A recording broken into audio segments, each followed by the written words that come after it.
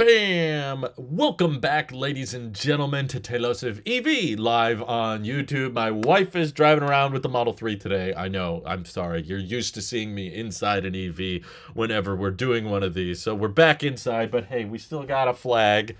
Don't look at the iPhone boxes. This is totally an EV stream. But it's good to hear from you all. We've got kind of developing stories. I was somewhat waiting a little bit because I thought there was going to be this big announcement from Fisker, especially when trading was suddenly halted on their stock. That was kind of like, whoa, you just can't buy or I don't know if you could sell, but you definitely couldn't buy Fisker stock suddenly. And usually when they pause trading on a particular company, it's because there's some kind of pending announcement. And the announcement basically was that they were being delisted by the New York Stock Exchange. So that's never a good sign for your company if you're preventing the public from actually being able to buy it. And then this morning, you know, at any moment I thought, man, are they about to announce bankruptcy? Or are they about to announce a deal? The Reuters report was claiming that Fisker was not able to find a buyer, so they're not getting bought out. They're not going to have a partnership with an existing automaker, which was kind of what the CEO was banking on. At least that's what he was telling people. He was like, okay, we definitely don't have enough cash to maintain business operations, but we're going to try essentially to see if we can get a buyout or something like that. Wow, that was way more than 4 questions. Sonny, hi. Hi, everybody. Garbear, Nicholas, seems like I haven't seen you in forever. I know, it's been so long since the last live stream. It's been far too long, hasn't it? No Fisker Oceans in the middle of the Pacific. Mahalo. Hey, Peter. Mahalo? You out in Hawaii? We gotta hang out.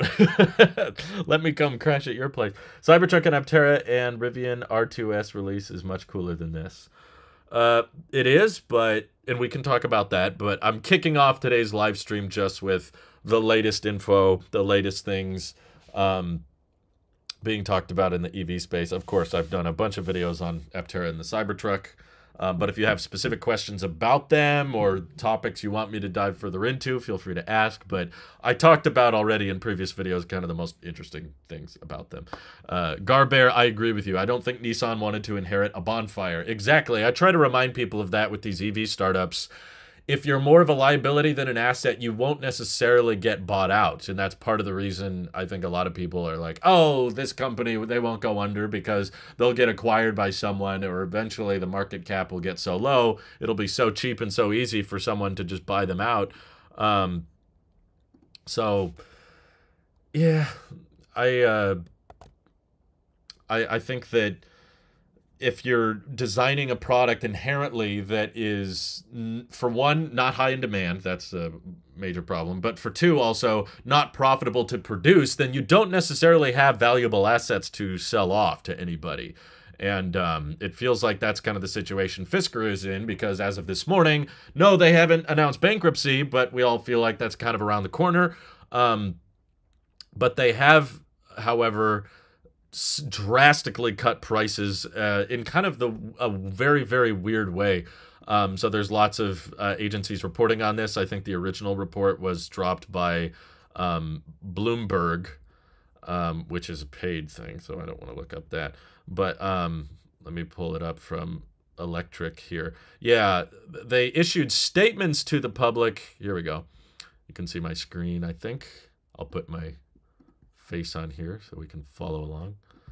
Oh yeah, let me adjust that too real quick. So in a statement with the media, they claimed that they had slashed pretty much every price for the Fisker Ocean trim, no matter which trim, to be pretty substantial. Yeah, that's funny. They took it to midnight. So here's our new price changes. On the high end, they cut $24,000 off the price, and which is quite massive. But then on the low end, $14,000, still a huge price cut with a new MSRP of $25,000, which is just insane. Insane price for a vehicle. In fact, I know there's absolutely no way these are profitable.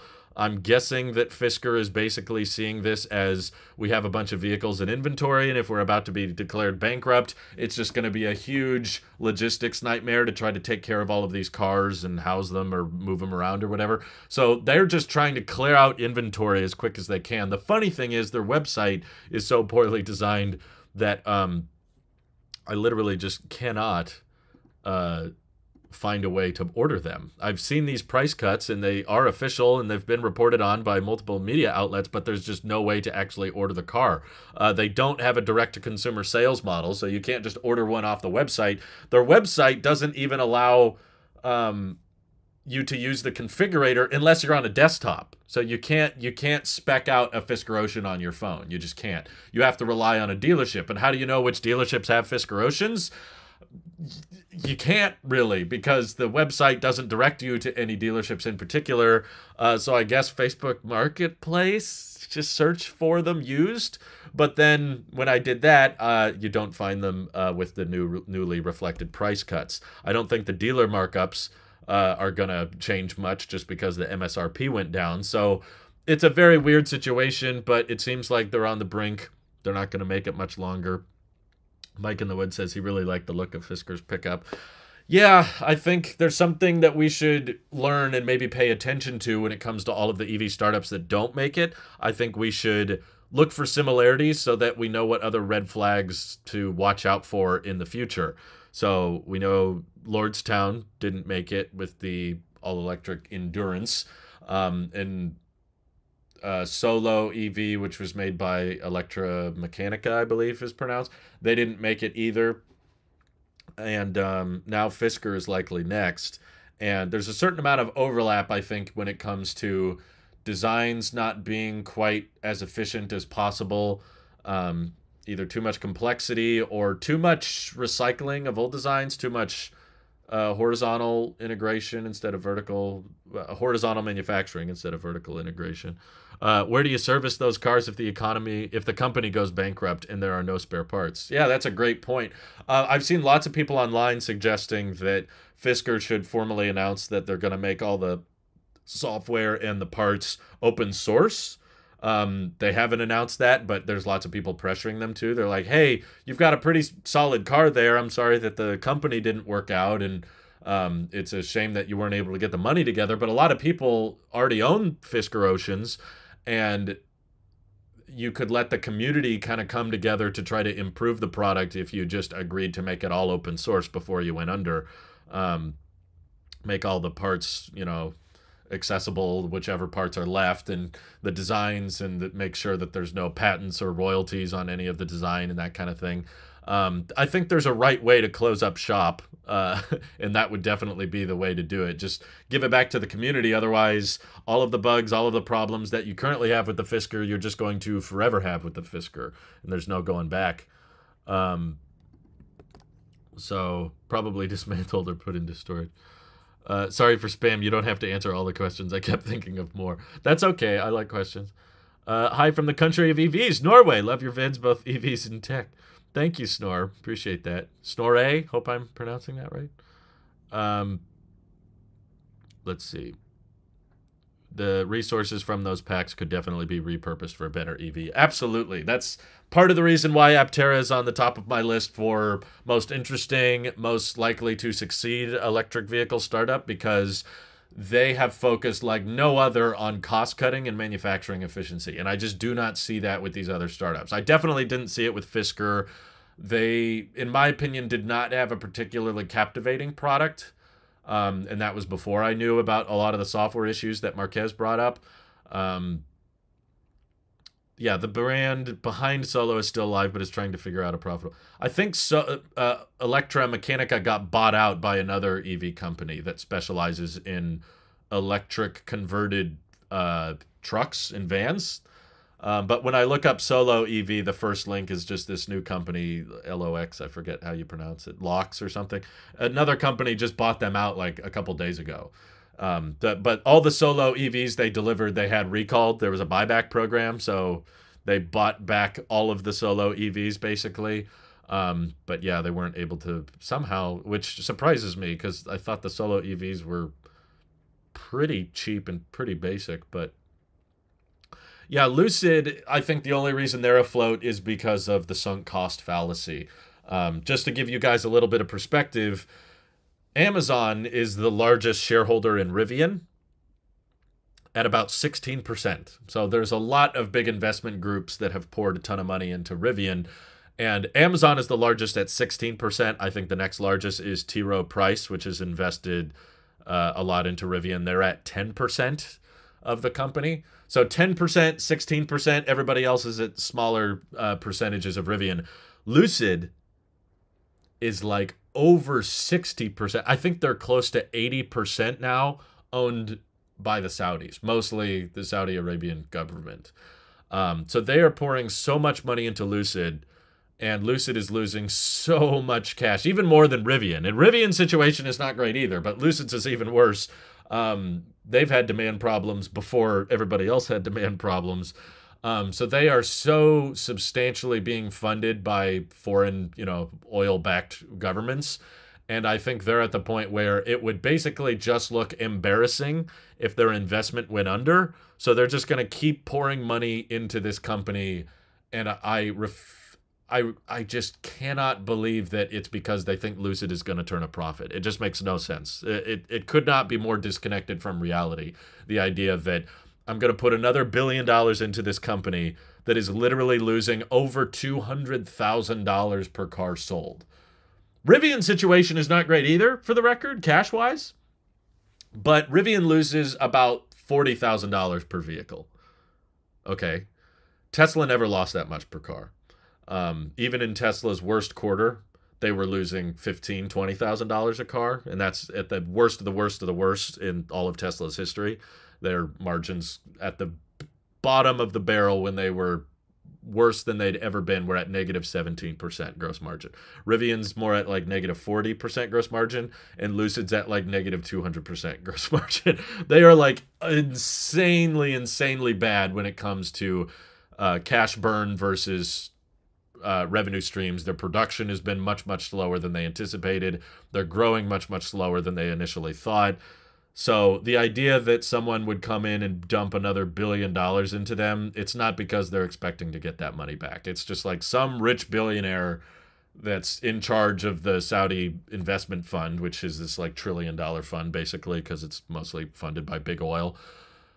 They're just like, well, we practically already own this EV company, Lucid. They're a vast majority stakeholder in the brand. And it would look bad if the company went under after we put all this money into them. So at this point, it makes more sense to just keep pouring in just enough money to keep the company afloat, just so that we avoid those headlines that say we went bankrupt. That's the only way I can interpret it, just because there's no business model at this point with Lucid I see where they turn a profit. But maybe we should acknowledge in a lot of the EV startup spaces, maybe you don't need to turn a profit if you got a sugar daddy. If you've got the right sugar daddy, you can keep burning money as much as you want because they're just going to artificially keep you afloat. Even if you're not really raking in that much money and you're not a profitable business, you got someone on your back to bail you out. Okay. All the better to them. I guess people get to keep their jobs. Lucid gets to keep making products that they like and enjoy. Hopefully the Lucid Gravity does well, but oh my God, the number of vehicles they're going to have to build and radically rethink in order to get to a point where they just break even. Oh my God, it's going to be a huge mess. And again, I don't know if Lucid knows how to make a cheaper car that's profitable. They can't make a $100,000 car that's profitable. So how is that same company gonna turn around and make a $50,000 car profitable? Usually the cheaper car is harder to make profitable, especially if you're not willing to compromise on that much. But Sunny Patel says best websites to learn more about EV startups or get news besides Twitter. Oof. Twitter is mostly where I get all my stuff. I don't know. That's a good question. there's a lot of people that hate certain news sites because, oh, they're biased. They go. I tend to go both ways. I'll try to read websites that are biased for Tesla and biased against Tesla. So Teslarati is very Tesla biased, and Electrek is usually anti-Tesla. But honestly, I think Electrek is actually pretty centralist. I see a lot of Tesla fanboys on Twitter that act like Electrek is this ultimate Tesla hater. Most of what I've seen Fred Lambert write is pretty fair and reasonable. There's a few times where I'm like, okay, you're going a little harder than you need to on Tesla, but they're like mostly central, slightly anti-Tesla, but mostly mid. I'm sure there's tons of anti-Tesla websites. That's most websites probably, but you ever look up Alpha Motors? They have some really interesting retro-inspired designs, and they have a prototype Wolf EV truck, but nothing concrete. Yeah, actually, my brother-in-law, Mike, just texted me yesterday with this announcement for their rear-wheel drive small pickup. But yeah, I've heard of Alpha Motors, and he was like, have you heard of these guys? And I was like, no, but I'd like to learn more. And I was messing around with their website after my brother-in-law texted me about them. And I just think, yeah, there's not much concrete in regards to production. Their designs do not look very aerodynamic, which means fairly inefficient, which means big batteries, which means big expense. Also, they have like 15 different models already announced, which to me just screams complexity and too much money being spent. And it's like I think they're playing the Nikola game where they, like the old-fashioned Nikola Badger game, where you show a design, you try to get people into it, and then hope that some legacy automaker offers to build the car for you, and then you just collect a design fee, which I haven't seen this business model work. That's kind of what Fisker did. Fisker opted to outsource their manufacturing for the Fisker Ocean, which was not made by Fisker, but made by Magna, who, if you watch Out of Spec, you've heard Magna a million times. But it seems like that business model didn't work, either because the product was not all that great or because the manufacturing methods were not scalable, or Magna probably wanted to cut, and then Fisker had to pay Magna a certain amount to build those vehicles, so it wasn't profitable for Fisker, or it wasn't profitable for Magna, or both, who knows. Fred seems more anti-Elon than anti-Tesla. Yes, thank you, Tony. That's a great way of putting it. I agree with that. Yeah, Alpha the Wolf says, I have zero relation to them. Would I buy Fisker at $25,000? Probably not, but I could see why a lot of people would be tempted if you're in the market. I'm not in the market for an EV right now. I love my Model 3, and there's practically nothing wrong with it, and they told me that LFP battery in it would be rated for 1 million miles, so I want to see if that's true. I want to try to put 1 million miles in my car, which I understand would probably take decades, especially when the mileage goes down after I get my Aptera, because I'm going to be driving that most of the time. But I do think that someone who's potentially in the market for an EV, there's a lot of decent designs when it comes to the storage capacity. Hey, I like the concept of solar on EVs, and that's something the Fisker Ocean did. $25,000 for an EV that goes over 200 miles on a charge, that has decent storage space. I mean, there's some somewhat gimmicky, quirky things about the Fisker, like the rear quarter windows fold down. Not just the front and back windows, but the very back windows fold all the way down. It's kind of neat. The display rotates so you can go in portrait mode and landscape. Some people might like that. The design is not my favorite personally, but just if we look at kilowatt hours per dollar, that's honestly what the craziest thing is about some of these price cuts. Look at this. The Fisker Ocean Ultra. This car has a 113 kilowatt hour battery pack. Okay, that's bigger than the standard range F-150 Lightning battery. And the new MSRP, again, I don't know how you buy them because their website doesn't have any inventory and there's no way to find out which dealerships have Fisker Oceans. So I have no idea how you buy it, but the new starting MSRP for the Ocean Ultra is 35 grand for a vehicle with a 113 kilowatt hour battery.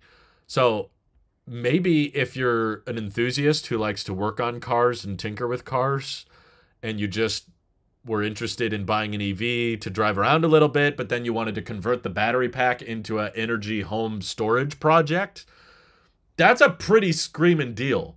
Like 113 kilowatt hours for 35 grand. Keep in mind, a Tesla Powerwall, which is like $10,000, has like 13, 15 kilowatt hours in it.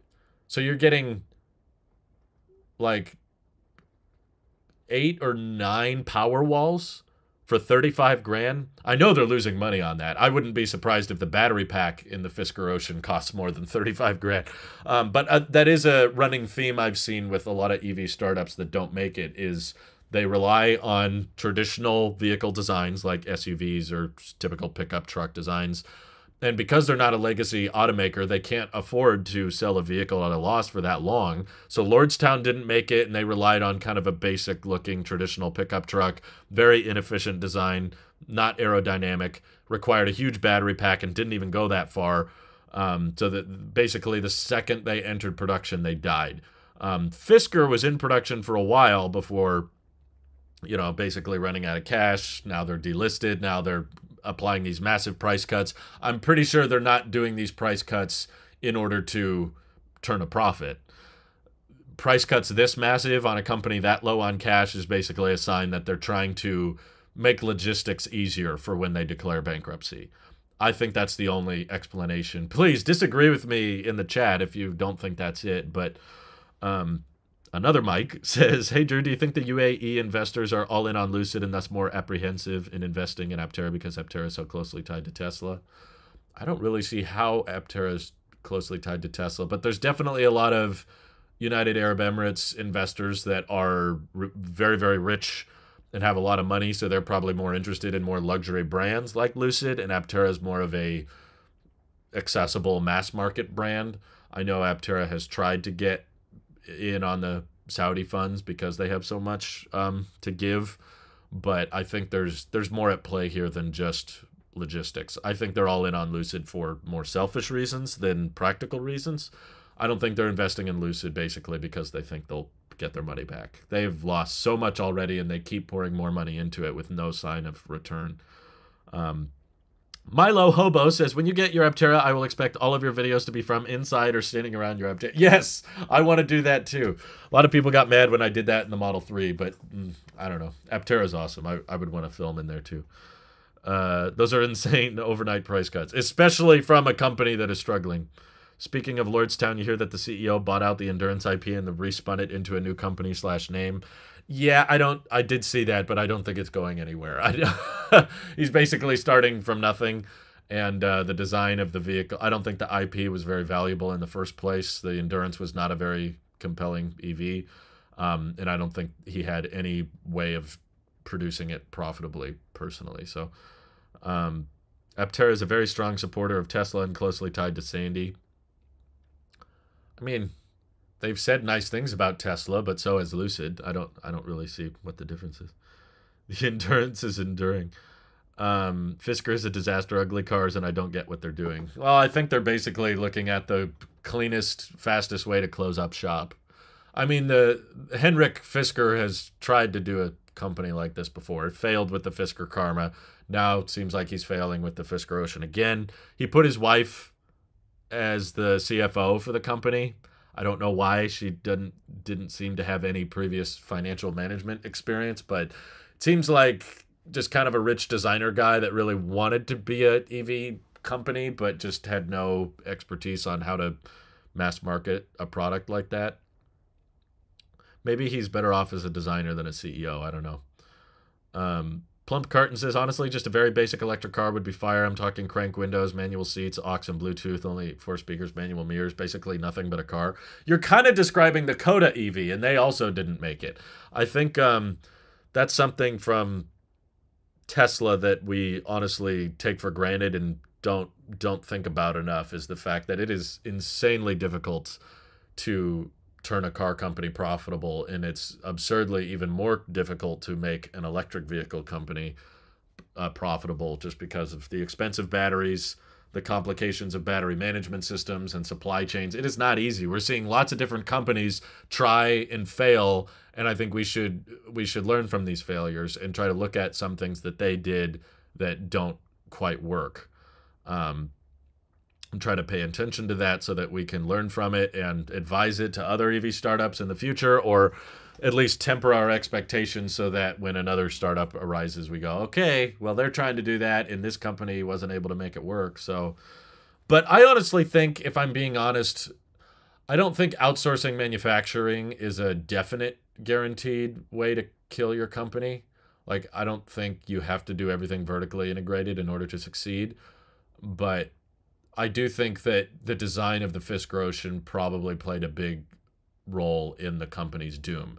Because at least I watched a few interviews with Henrik Fisker talking about the state of the company, and he said they had a lot of vehicles in inventory and that they were profitable. He were like, we weren't losing money on these vehicles, which kind of surprised me. I'm not sure if he was fudging the numbers in some way to get to that point, but part of me wondered if they did this thing where they wrote a huge check to Magna, who is the manufacturer for their car.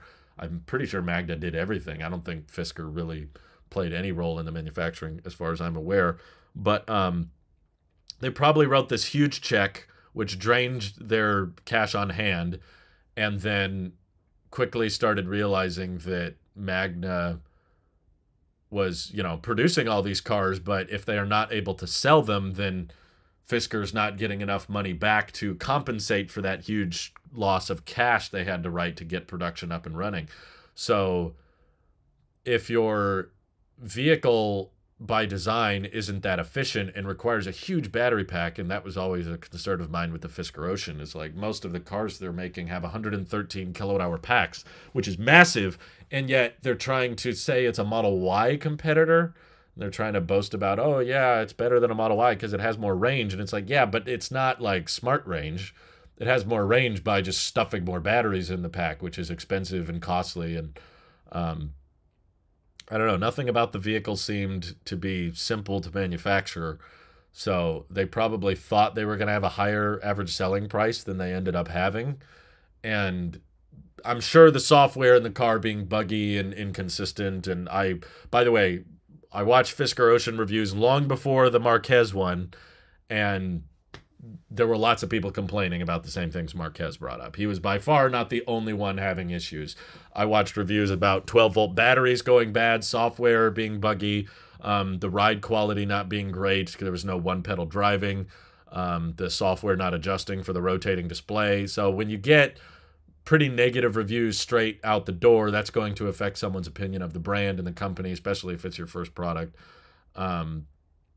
So I think that part of it did probably come down to the vehicle design. And while it did have a few quirky things going for it, like the solar roof, which didn't really add that much range because it wasn't a very efficient vehicle, or the rotating display or the back windows going down, with all that, nothing about it was particularly exciting. And I think that's a pretty important part when the EV market is so competitive and, so captivating, because we've got Tesla and we've got Ford and GM and Hyundai and Kia, and now we got Lucid and Rivian and Aptera. We've got so many companies all trying to enter the market at the same time that if you don't stand out in some way, you kind of get, noised out. Other people are bragging about their car more, or there's something else that another company is doing that stands out more in some way. If you don't really excel in one particular category very much, you're not going to get a lot of people's attention. And especially with the CCS infrastructure being so bad, I'm sure that didn't help with the sales of the Fisker. It's like, at this money, just buy a Tesla. You're not getting great build quality. You're not getting great range or efficiency anyway. The software's pretty crappy, and it got better over time with the whole Fisker 2.0 update, but it was too late kind of by the time. Yeah, Fisker looked at Tesla's approach about simplifying complexity and then sprinted in the other direction. Yeah, that's true. Any updates from Tello? Pretty much the last video I did on them is the most recent update. They raised about $5 million in their seed funding, which they said will enable them to build 2 fully functional prototypes, which they will take around to trade shows and try to win over investors, which Tello's whole concept and pitch is all about micro functionality, bringing back the mini truck, which I think is a relatively good idea because there's a lot of demand, in my opinion, for a smaller but practical electric truck, and it allows you to use smaller battery packs. And if you're trying to focus on a more mass market vehicle, then trying to be more efficient is a good call. They also, Tello has plans to outsource a lot of their manufacturing as well, so we'll see how it goes. I still think 100 kilowatt hours is too big for their first vehicle. When I asked the Tello CEO about that, he said, well, we just know a lot of people want a 350-mile range, and I want to be able to drive it to Tahoe from where I live. And I'm like, okay, yeah, I get it's nice to have more range, but you need to focus on profitability above all else.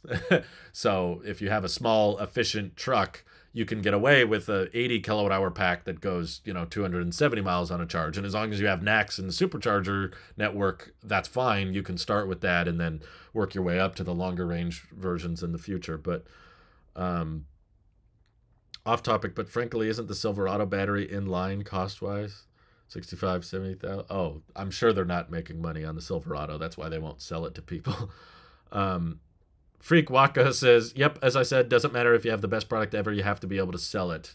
That's true. I think that's kind of the big problem with the Lucid is they do have an incredible product. It's a very efficient powertrain, very aerodynamic vehicle, super high range, decent build quality, although I've seen a lot of people complain about Lucid build quality. But still, a lot of people love that design. A lot of people love their Lucid Airs, but I know a lot of people that defend Lucid and yet just they cannot afford the vehicle. It's just too dang expensive. So they're a fan of the brand, but they can't afford the product. So a bunch of Lucids are still sitting around on lots waiting for buyers. Just trying to make sense of why Steve Fambro's visits to the Middle East were unsuccessful in inking an investor. I genuinely don't know, honestly. I personally am quite shocked that Aptera has not... well, I should preface that Aptera has also said on the record, if you go back and watch their latest update video, and they should be posting another update video in the next couple days, but they have mentioned in... Well, I don't know if they said it in the update video. No, it was in the Aptera Owners Club interview with both the CEOs. They had Steve Fambro and Chris Anthony together. And Steve from Aptera Owners Club asked them directly. He just said, do you have the funding you need? And he said that they've got offers on the table, and they're just weighing them across each other.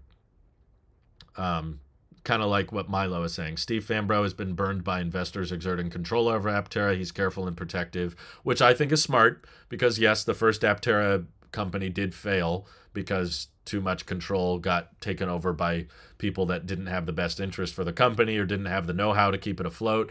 So they've said in that interview that they have term sheets that have been signed, which, for the record, term sheets are not signed by the person asking for investment. Term sheets are usually developed by the investor, whatever you want to pronounce it, which means that Aptera is basically cross-shopping deals right now. They've gotten multiple offers from investors and probably banks, with debt equity and that kind of thing. And they're basically trying to figure out which one is going to make the most amount of sense for them. How much debt do they want to take on versus how much equity in the company do they want to sacrifice? Chris Anthony straight up said in that interview that Steve posted, it's a very good interview, by the way. You guys should watch it if you're curious about Aptera. But Chris Anthony straight up said in that interview, they've gotten offers that they just didn't like the terms on. So they kind of said, thank you very much, but we're going to look elsewhere. So they're very careful about which investor they go with, which I think is a wise decision because you could lose out on control of your company very quickly if you're not careful. Man Myth Meta says, I like the rotating screen and trays. The roof actually went black. Streaming is cool. I was going to get the pair. Streaming is cool. That's too bad. Yeah, I think they probably spent too much money on prototypes too. I remember had this big event where they unveiled all these different products that they said they would eventually make, but I don't know. Looking forward to seeing Aptera's production intent built in a couple weeks. Me too. I'm gonna check them out soon. Anyway, met Ufer at a small organic farm recently who lives in their RV there and rents a truck every 5 months or so to move into the next farm. Give me an idea of what to do with the oh, you're getting a light ship, Tony? Congratulations. That's cool. I said the same thing about FSD under your last video about that. It's just too expensive. Yeah, well, that's a whole different can of worms. But we got a lot of questions from Sunny Patel. I don't know if he's still out there. Look at all this. He bombarded me. I asked the channel members, do you have any questions? He said I don't have to answer all of them. But I want to try. Okay, he says if money was no object and you could have 3 cars and you had a family, what would be your ideal car configuration? Cybertruck, Aptera, Model 3? Ooh, that's a fun question. 10 minutes ago. When was that? Okay. I'll do a reaction. No, actually, never mind. It's going to be too complicated. Okay, if money was no object, you could have 3 cars. And I had a family. So I'd probably want a decent number of seats. I really like the Model X, but it's just too expensive. So if money's no object, probably get a 7-seater Model X just so I can move around the family a lot. Fairly efficient for its size. I like the big windshield. I like that it's a Tesla. I like that it has NACS. R1S would be close, but I would want it to have NACS, and I'd want the charge port to be in the right place. But that vehicle doesn't exist. So that's cheating. I can't answer it that way. The Cybertruck is cool. I love the look of it, and I think it would be a really great cruiser. I've heard a lot of positive things about the suspension, about how smooth it is. And I love the steer-by-wire. I've heard so many things about it. I haven't driven one yet. Hopefully soon, by the way. I should be driving a Cybertruck. What's today? In about a week? In about a week, I should have a video out. 6-seater has captain chairs. Yeah, but then I can't fold down the second row. I like car camping. I like being able to fold down the second row and put a bed in the back. So I would want the 7-seater. I don't need the third row all the time, but just when you do need it, it's nice to have. I saw that interview, and I love how straightforward Steve's approach was this time around. These investors really don't understand all of Aptera's advantages. I think they do. I think they've got a few different options in terms of investment, and they're just trying. They're probably just in the discussion phase right now. That's all I'll say. Model X for family, Tesla Plaid, or Roadster for fun, and Cybertruck. Oh, that's a good answer from MC. I think if I would do a Model X 7-seater for the family, and then I'd use an Aptera if I'm just driving myself or it's just me and my wife. I love the efficiency. I love the range. I love the solar charging. I love not having to plug it in. I love that it still has NACS. Very fun to drive. Honestly, I've been missing it lately, and I should be checking out the Aptera again here pretty soon. I'll be going on a trip soon. Hope to check them out. When you get to 3 kids, they need to get in and quick and easy. Who says I'm having 3 kids? He just said I had a family. That technically just means I could have 1 kid and be done. I'm at 0 at the moment. I might not ever get to 3. I don't know. At least how the talks are going with the wife right now, I don't think we're going to get to 3 kids. But that's another discussion. But he says 3-car solution. I don't know if I want 3 cars. That's a lot of registration and insurance. Yeah, I guess a Cybertruck if I had a 3rd vehicle. Just for the occasional, I don't know, camping trip or wanting to move something. My wife actually seems more interested in pickup trucks than I do. I'm kind of more of the efficiency guy that's just like, let's figure out a vehicle that consumes very little energy per mile. But she just keeps saying like, oh, well, one day it'd be nice to have a vehicle with a bed so that we could, you know, if we needed to move something or if we went camping, we could have a lot more storage and that kind of thing. And I'm always like, no, there's a lot of space in the Model 3. See, we could fit stuff in here. I like getting creative with small cars. My wife is more on the like, yeah, someday, not right now, but someday we'll get a truck or something. And I like the power share. That's something about the Cybertruck that would really win me over, is being able to power the house from the battery pack. I kind of want that on my next car, period. Aptera has talked about doing that, so they might want to do it. But that's a fun question. I kind of hope that someone makes front seats for the Model Y that fold down like in the R2 concept. Yes, Tesla, please. Just build that in straight from the factory. That would be cool. So yeah, that's my 3-car solution. Model X 7-seater for when I'm picking up my family from the airport, or just one day I have more kids and need a better way to move them around. Model X as the people mover, and it's pretty efficient. And I like the design. I like the windshield. I like the yoke. I would choose the new yoke. They improved the yoke, by the way. They upgraded it, so the horn is back in the center, and it's more durable now.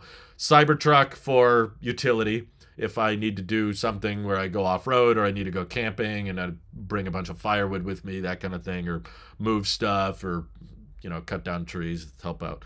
I don't really do that a lot on my property, but my grandparents have a lot of property and they're always maintaining it, cutting down trees. So if I was like helping them out or something, it would be nice to have a truck.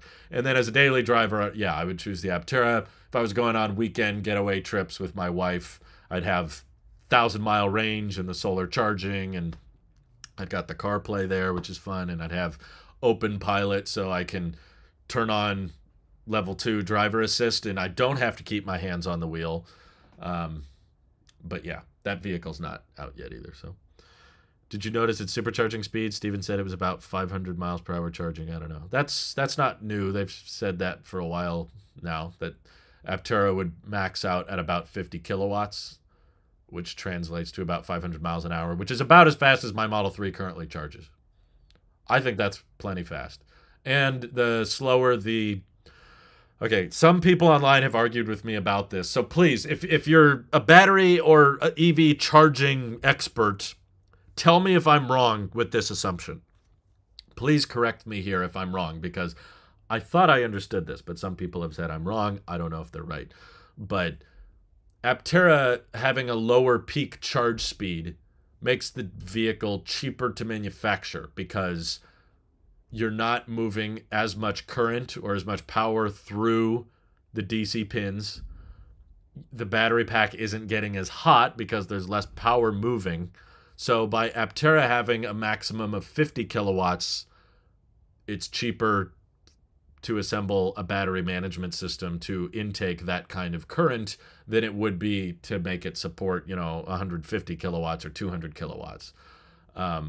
So there's cost advantages, and I think that's part of the reason the Chevy Bolt was so cheap, was because it had a peak fast charging speed of 50 kilowatts. That was pretty much the only problem with the Chevy Bolt, is it was, you know, it had great range and it was really affordable and it had a decent amount of storage space. The only issue was 50 kilowatts, but I assumed that 50 kilowatt charge speed helped with the affordability of the product. So in that same way, I think Aptera maxing out at 50 kilowatts would enable them to save a lot of money on the BMS because it's a lot cheaper and a lot easier to cool battery packs and cables that don't have to accept as much current all at once. And because the Aptera is so efficient, 50 kilowatt translates to about 500 miles an hour, which when I supercharge my Model 3, that's about what I get, is about 500, 600-ish miles per hour. Electrical engineer, Aptera doesn't have active water cooling. Yes, would be cheaper. Thank you, Nate. Thank you. I'm pretty sure I understood that. So I think 500 miles an hour is plenty fast, personally. That's faster than an F-150 Lightning. That's for sure. F-150 Lightning maxes out at like 150 kilowatts, but it consumes like 2 miles a kilowatt hour. So the Aptera is 5 times as efficient with a third of the charge speed, which means, yeah, Aptera would still charge faster than an F-150 Lightning. It would charge about the same speed as a rear-wheel drive Model 3. Definitely won't be as fast as a long-range Tesla, which can hit like 1,000 miles an hour, but Aptera has much longer range than those cars because the Launch Edition goes 400 miles, whereas the long-range Teslas go about 300. So sure, the charge speed will probably be slower on the Aptera than a long-range Model Y, but you don't have to stop as frequently. So, and the vehicle's overall cheaper too. So, and it should be good for the battery life. That's a good point. It's good. Just don't go to a full charger that has a line. I don't think it'll take that long because the battery's not that big. So yeah, it only charges at 50 kilowatts, but it's a 45 kilowatt hour pack. So I don't think the Aptera, even though the current is lower than everybody else, I don't think the charging time would be that much longer. We haven't seen a breakdown on the charging curve. That we don't know. But I do know they're 2170 cells that are nickel-based, and they're getting PI builds ready right now as we speak. They're getting all of the parts shipped together. They got a battery pack from Korea, and they've got the body and carbon coming from Europe. So they should be able to do DC fast charging testing once they get a few PI builds together. And I hope they do some breakdowns on that, on the charging curve and everything. But yeah, because the Aptera doesn't have active water cooling, it should be cheaper to manufacture, which helps. I can't even imagine having multiple vehicles insurance here. Yeah, I agree. I don't want a 3-car solution. I'm maybe on board with a 2-car solution. Aptera and Model 3, that's most likely. Those are the 2 vehicles I actually put down reservations for. I own the Model 3. I'm waiting on the Aptera. Nothing else I've reserved. So I don't plan on owning 3 cars. There's just really no point to. Its registration itself is so expensive. Okay, other questions from Sunny. Do I think Chinese manufacturers like BYD will be able to set up factories in Mexico, or do you think the U.S. government will block them from bringing cars to U.S.? I don't think they'll block them, but BYD has expressed publicly several times that they have no interest in entering the U.S. market because there's way less tax credits and incentives for them, and they've said that the market is more confusing in the U.S. because we got CCS1 and NACS and CHAdeMO all fighting back and forth. So BYD, for those who didn't know, is the largest electric vehicle manufacturer in the world. They're now outproducing Tesla, not counting hybrids. Even if you ignore their whole hybrid business, they're outproducing Tesla and outselling Tesla.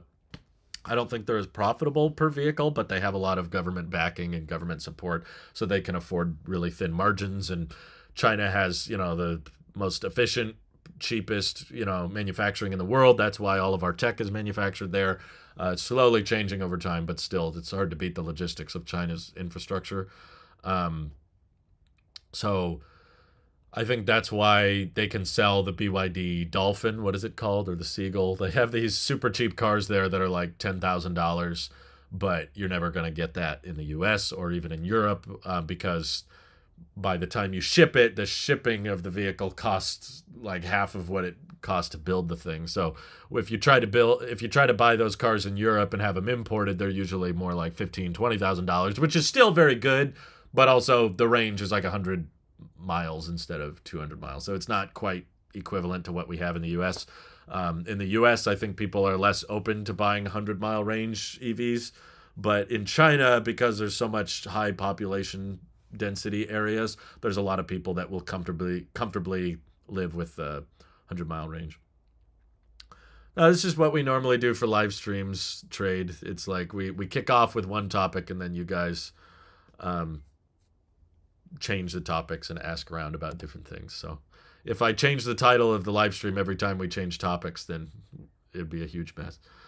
50 kilowatts is what the Leaf tops out at. Mine only peaks at 45 kilowatts, likely because of the increased resistance from degradation. Okay, that's fair. Lower power supercharging would aid in longer life, but right, heat is the enemy. That's true. We talked all about Fisker at the very beginning of this live stream. So the title is always the topic we kick off with, and then we change around. Designing vehicle mileage and charging times around the human body, break every 3 to 4 hours, bathroom plus snack. Takes at least 15 minutes and the best design approach for sizing batteries and efficiency. Yeah, I've been totally happy with my road trip experience. It's honestly made me rethink which Aptera I want after the last big road trip I did. I have a pretty low range Tesla relatively. It's one of the lowest range ones they make. It's about 250 miles real world range. And I drove like 15, 16 miles with it. 15, 16 hours. 15, 16 miles. That's not much. I did an all-day road trip with it, and usually every time it was time to stop and charge, I was ready to get out and stretch or get some food anyway.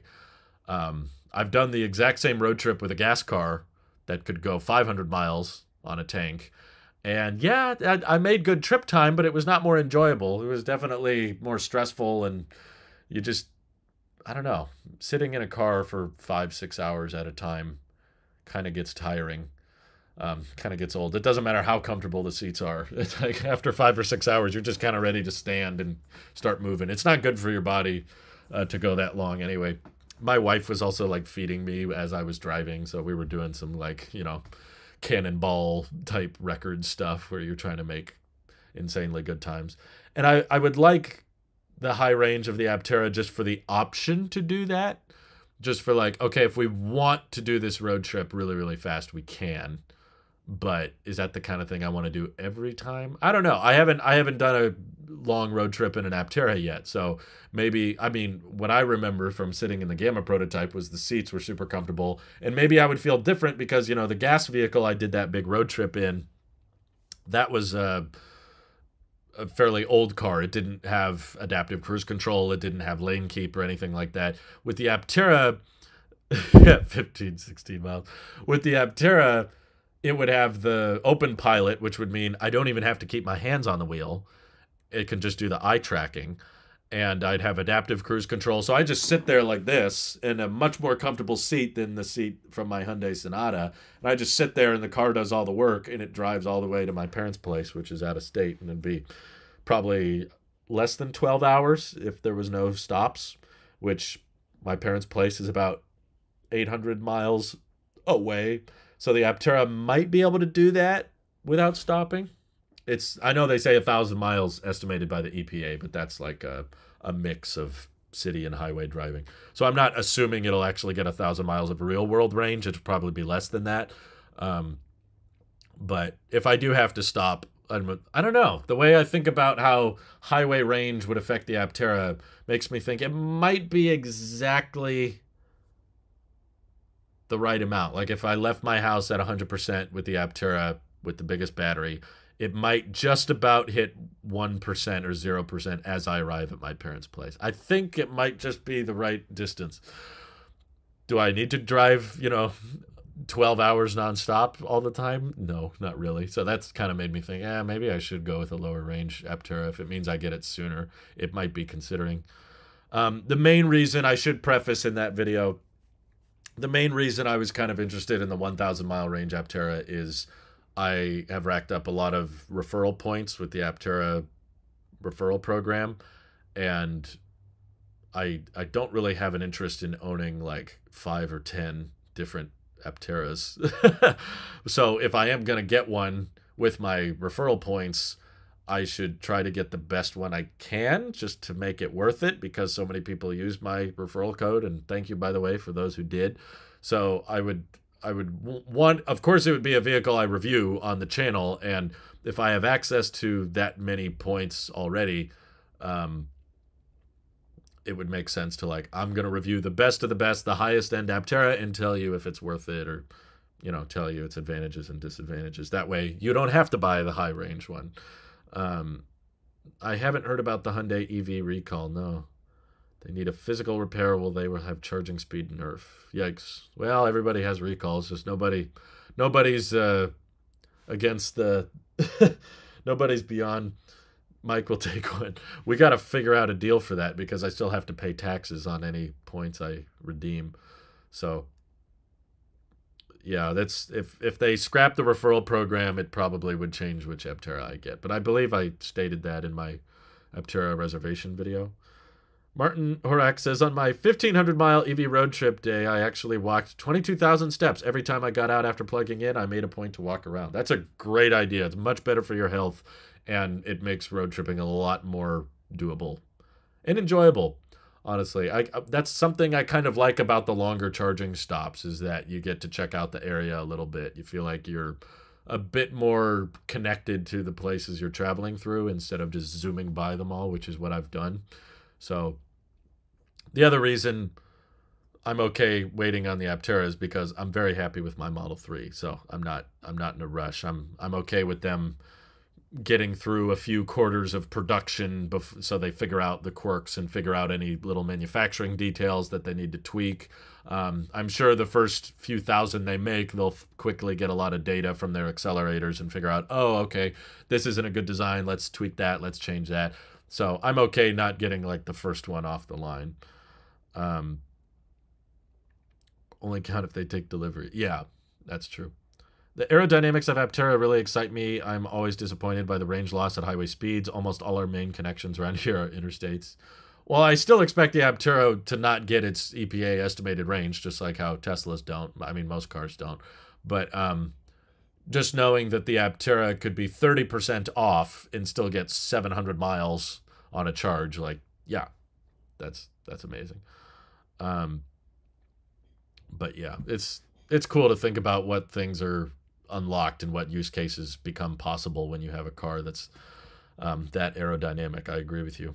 So to answer Sonny's question, no, I don't think BYD wants to enter the U.S. market. Okay, next question. Do I think Tesla will ever implement a HUD on the windshield, perhaps on S and X or Cybertruck, or that mess with the whole minimal look of the dash? Some vehicles have a cutout on the dash for the HUD projector. Do you think they could maybe implement it in the roof? Ooh, some people have wanted HUDs. I don't feel super confident that they will, just because Tesla typically likes to put a lot of data on that driver display, more so than just speed. They like having the visualization or your efficiency numbers or the music playing or the navigation. And that might get a little bit busy for a windshield. It's probably cheaper to just have a display back there. So I don't think it's likely that they'll adopt a HUD, but if they reach another point, which I think they're getting pretty close to now, where they run out of demand for the Model S and X and they have to go back to the drawing board again and say, okay, do we stop making these cars, or do we figure out what would increase the demand, what would increase the desirability of this? And that might be high on the list for some people. So I won't say it's impossible, but improbable. More likely than anything. You know what I would want on a Model S and X more than anything? Redesign the battery pack. Use some more energy-dense 2170 cells or switch to some higher density 4680s. I think what would really help separate the Model S and X from the 3 and Y, that would make people consider it, especially now that the Model 3's got the ventilated seats, it's got the rear display, it's got great suspension, great sound isolation. Model 3 and Y are getting better and better. How do we differentiate the Model S and X to make them worth it? High range. I think a bunch of people would be willing to pay top dollar if the Model S and X went 500, 600 miles on a charge instead of, 400 versus 300 like it is now. With the Model X, it's so close to the range of the Model Y. It's like, there's not that many reasons to go with the Model X over a Y other than the cool doors, slightly larger. But if you could fit, 120 kilowatt hour pack in those vehicles somehow and still sell them pretty profitably, then I think people would be willing to pay for that, especially if you up the voltage, make them more efficient, switch to an 800-volt architecture, maybe steer-by-wire can help free up some space in the chassis and all that. Just give it the Cybertruck treatment. Maybe give them rear-wheel steering or something. Spice it up a little bit with the battery, with the efficiency and the charging speed. If we got to the point where the Model S and X could charge at 350 kilowatts, whereas the 3 and Y max out at 250 kilowatts, then I think a lot of people would go, okay, I can justify spending $70,000, $80,000, $90,000 on a Model S or X because I'll get way better road trip time with a great charging curve and a big old battery pack that can go really far. That's something that Porsche does insanely well, that I don't think they get enough credit for. Porsche has an amazing charging curve. They just stay pegged at like 250 kilowatts all the way up to like 60%, which just means you can charge that thing like crazy, like no tomorrow. And I wish Tesla would build in some of that crazy Porsche BMS system so that Model S and X's could pull into any supercharger and be ready to go back out on the road within 5 minutes instead of 15 or 20 like they do now. That would be cool. What needs to happen to EVs now is the right to repair. Well, Aptera is your answer. They're the ones more into it, with QR codes on their parts and vehicle panels. Yeah, right to repair and mass introduction of EV conversion shops would be brilliant. I hope Aptera spearheads that. Tony says, Drew, what do you think will occur first? Plaid robotaxi fare with no driver or steer by Neuralink demo? Oh. Steer by Neuralink sounds sketch. Probably paid robotaxi fare. I think there's a very limited geofenced way Tesla could launch robotaxis just so they can claim, see, we're doing it. Kind of like how the Boring Company hasn't grown that fast, but they technically did make a tunnel in Las Vegas. It's definitely not growing as fast as they initially thought it was going to. Like, this is going to solve traffic. We're just going to bore tunnels everywhere. It has been like 6 years and there's like a mile of tunnel in Las Vegas or something. It's not a lot, but there technically is. They're technically starting it, and they're, practicing and trying to learn how to dig tunnels faster and more efficiently. But when it comes to the robotaxi thing, there's probably a slightly tweaked software stack of FSD beta that they could put in a basic Model 3, Model Y right now and just have it operate within San Francisco, because that's where most of their miles are and that's where it performs the best typically. So I feel like they could easily just say, okay, we're going to start Robotaxi beta and launch a, so just like do what Waymo does. Google already has Robotaxis in a few selective cities with the Waymo system, and Tesla could probably qualify for that same exact program if they just tested it a few times and got it approved by the city government. And then you could have not a lot of robotaxis, but technically robotaxis that I'm sure would make all the Tesla bulls go crazy. Oh my God, it's finally here. They said he couldn't do it. In reality, it's like 15 robotaxis, and they're all owned and operated by Tesla. And whenever the weather's bad, Tesla has an employee hop in the driver's seat, and they're ready to take over at any time. So it's not exactly we flip a switch and then millions of Teslas all start ride-hailing everywhere. It's not going to be as simple as Elon said, but I could totally see them as a capital raise or as a way to generate hype or to get a bunch of investors excited. Just launch like 15 independent robo-taxis within San Francisco, and you've got your eyes on them from all your Tesla software employees, and they're all ready to take over at any time. But technically, there's no one in the driver's seat, and you could say, yeah, see, Tesla, they delivered robo-taxis. They exist. It's now just a matter of scaling it up. And it's like, yeah, but it's not exactly what they said, but still, it would make some good headlines, I guess, possibly. I personally love the HUD look. The VF8 has one, and it looks great. Simplistic, yet very nice. I haven't driven a lot of cars with HUDs, but I like it more than the driver display idea. One thing that doesn't get talked about enough, have you seen the absolute explosion in PEVs the last couple of years? E-bike scooters sort of thing. Yeah, I follow it a little bit. Aptera Owners Club has reviewed some e-bikes and stuff, but yeah, they're cool. I haven't gotten super into it, but I want to get more into it. I don't know, it's just like it gets more and more niche, I guess, when it's smaller range, and maybe that's why people are less interested. It's like, okay, well, if I'm going that short a distance, I could just bike a regular bike, or I could just take the bus, or, commuter trains are a better idea than tunnels for cars. It's just hard to monetize and capitalize, though it's better than for people in community.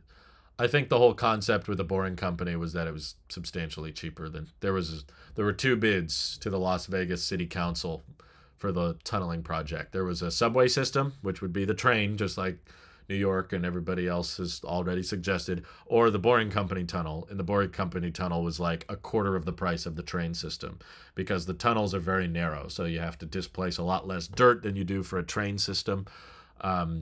And the train is most efficient when it's at max capacity, but a lot of the time, that was part of the decision, I think. A lot of the time, the Las Vegas tunneling system is not running at max capacity. In fact, it's barely running at all, because Las Vegas has these big events where suddenly you got to shuttle thousands of people, but then there's huge chunks of the year where hardly anyone's using it, and maybe you move one person an hour. If you're just moving one person an hour, moving around a giant train system isn't very practical. So with the automated car system, during the lower traffic times, you just have one vehicle move around, which is way more efficient than the big train.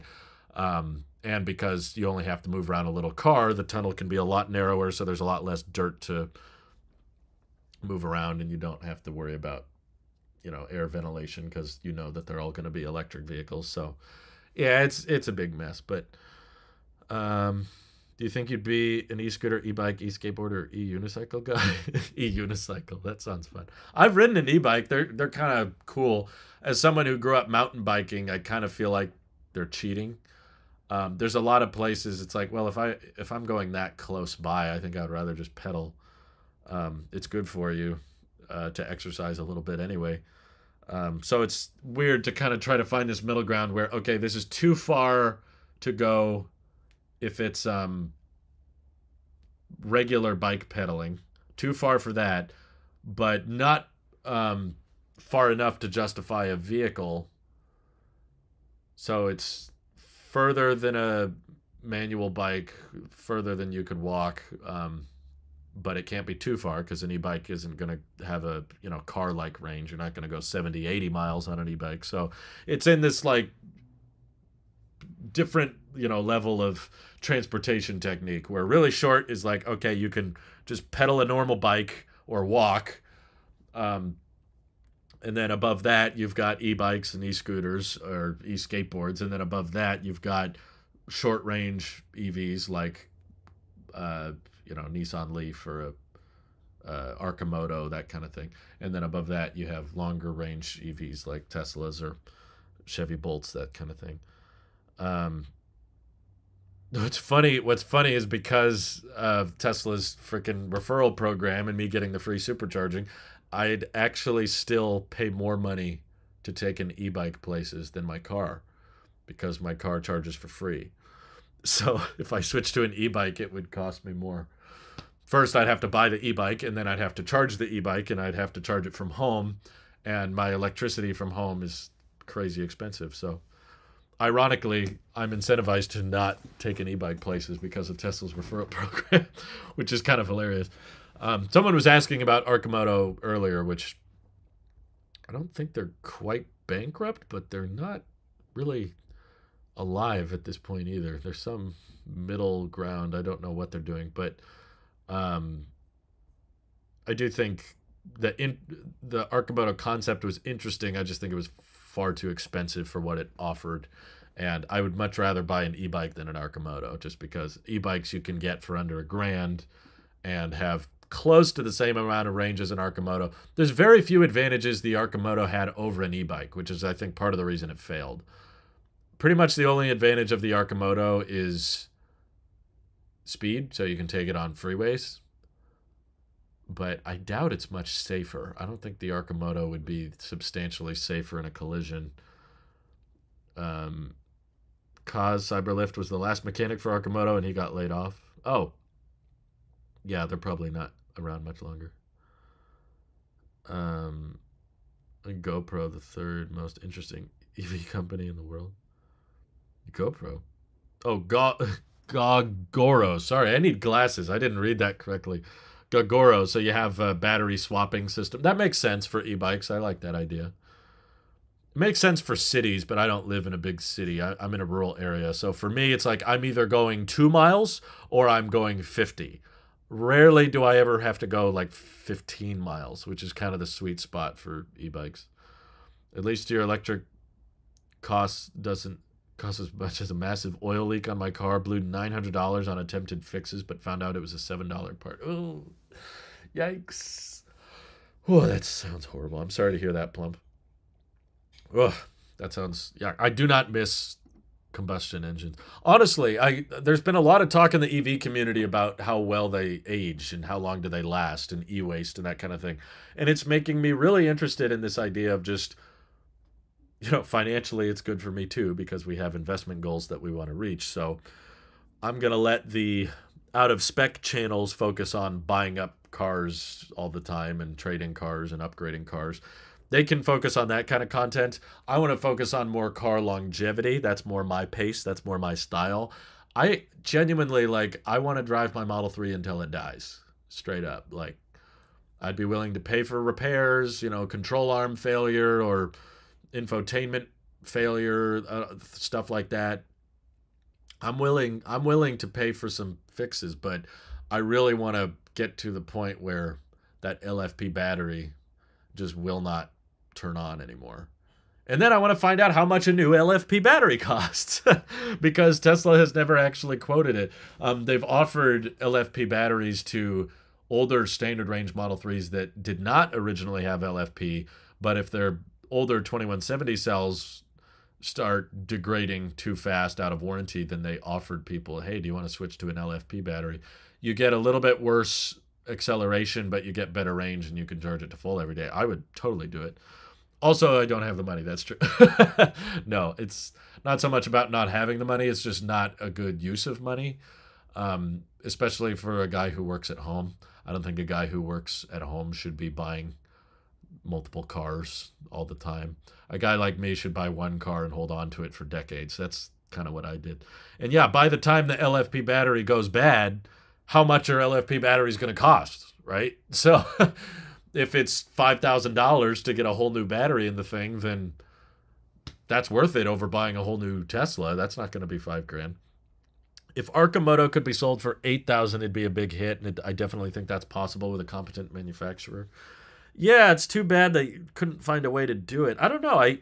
I think this efficiency in aerodynamics is really the sweet spot because, well, I mean, for one, I did a whole video explaining how Aptera and Arcimoto are not really the same at all. They both have 3 wheels, but that's pretty much the only similarity they have. You know, a Cybertruck and a Model 3 have the same number of wheels. That doesn't make them the same car, right? Arcimoto was open air cabin, which inherently limits the use case of it a lot. So just like an e-bike, if it's raining out, you probably don't want to take the Arcimoto. If it's snowing, if it's super cold, or it's super hot, you probably don't want to take the Arcimoto out because you're not going to have HVAC and you're going to get sunburned if you're pale like me. Whereas in a car, I'm not worried about that. There's a cabin, it's HVAC, I can precondition the car. Same thing with the Aptera. It's enclosed, you can drive it in the freezing cold, you can drive it in the blazing heat. Sure, your efficiency will take a hit, but you can do it and still be comfortable on the inside. You've got a windshield wiper, all that. But the Arcimoto, considering the battery pack was fairly small, was still pretty expensive, and the range was not great.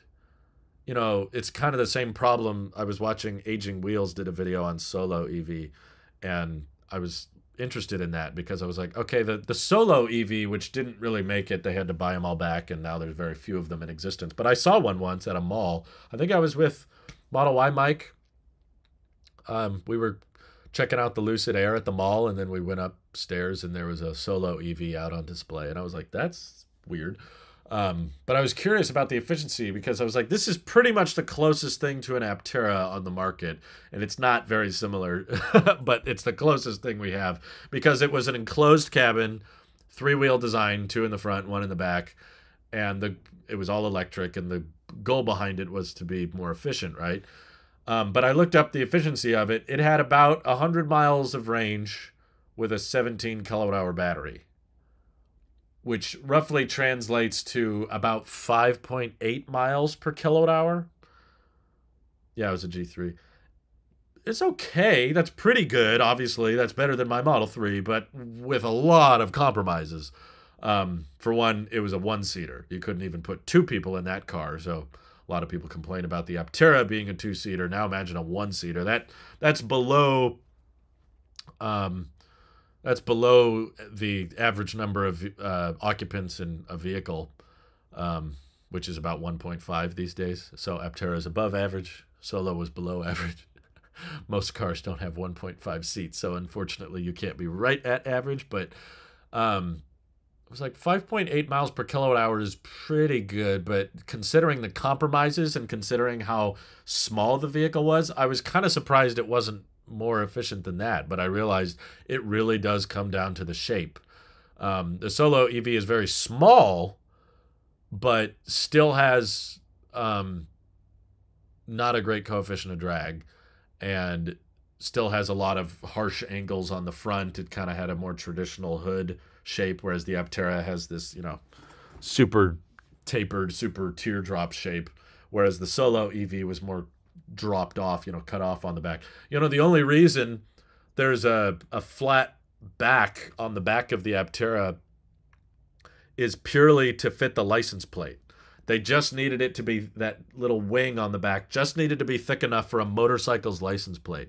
And I think that plays into the efficiency of the design a lot more than people realize. Because a Solo EV is not shaped like this. It's definitely a bit more boxy, even though it is 3 wheels.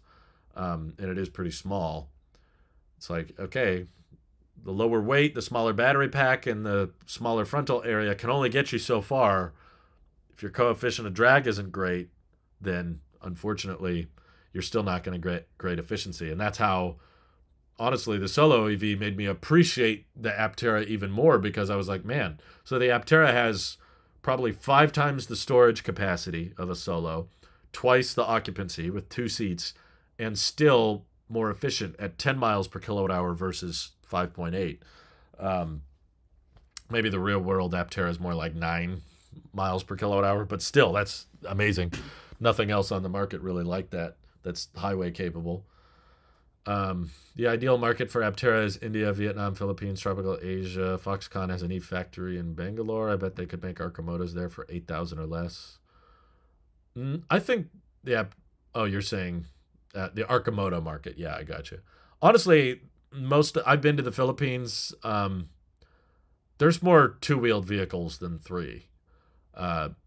Most of the rickshaws people are riding around are just motorcycles with little attachments, and I think you could do e-bikes and kind of electric motorcycles there pretty effectively. The cool thing about a lot of places like the Philippines is that there's not a lot of freeways, which means it does directly affect the exterior of vehicle designs quite a bit. You get a lot more smaller, boxier vehicles because the roads aren't that big. And a lot of the time you're weaving between traffic and there's motorcycles everywhere. So cars aren't as big, but they don't have to worry as much about aerodynamics because a lot of them hardly ever exceed 45 miles per hour.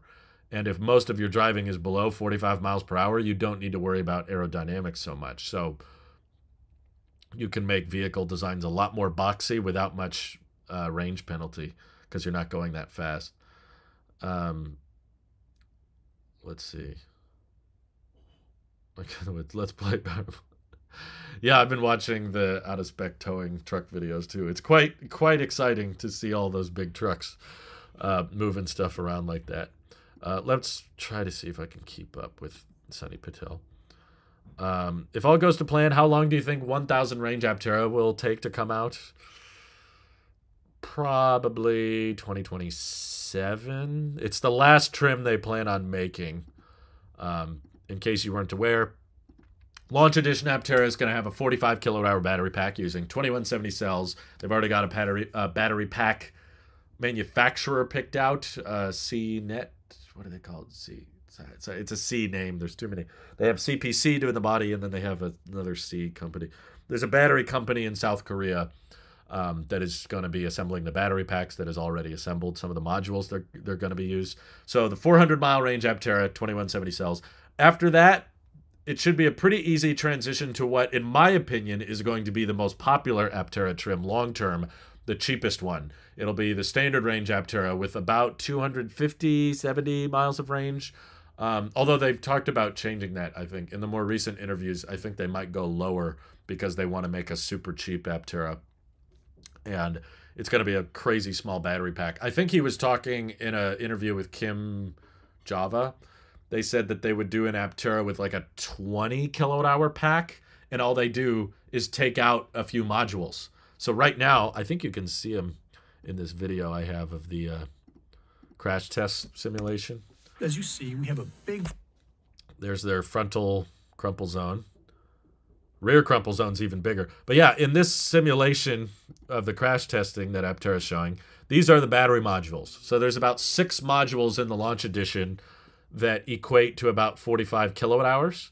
So if you just dropped 3 of these, that comes close to dropping your battery pack costs in half. You go from 45 kilowatt hours to a little over 20. And then, sure, your range is only about 200 miles, but, oh my God, battery pack's the most expensive part of the car. If you just cut the battery pack in half and you can still get 200 miles of range, you still have NACS, you can still supercharge. I don't know how cheap they could get that thing, but I think it would be very, very affordable. And it would be the most efficient because it would be the most lightweight. It would probably be under 2,000 pounds. Maybe around 1,900 pounds curb weight and capable of charging itself. So it might exceed the 100 watt hours per mile claim. It might be more like 95, 90 watt hours per mile. And then you'd be talking about getting maybe 35, 45, 50 miles of range just from solar. And I think a lot of people out there, see, talking about that option is what tempts me. Because on one hand, I think it'd be really cool to be able to drive all the way to my parents' place with a 1,000-mile range Aptera and just be able to say, wow, we didn't have to stop. We got a longer range than a gas vehicle. Like, it would just be such a flex, you know, to the combustion engine industry of, like, what's possible with EVs to have, like, a self-powered solar charging car that can go 1,000 miles. That's just insane, and I love that idea. But at the same time, talking about an Aptera that only needs like 20 kilowatt hours.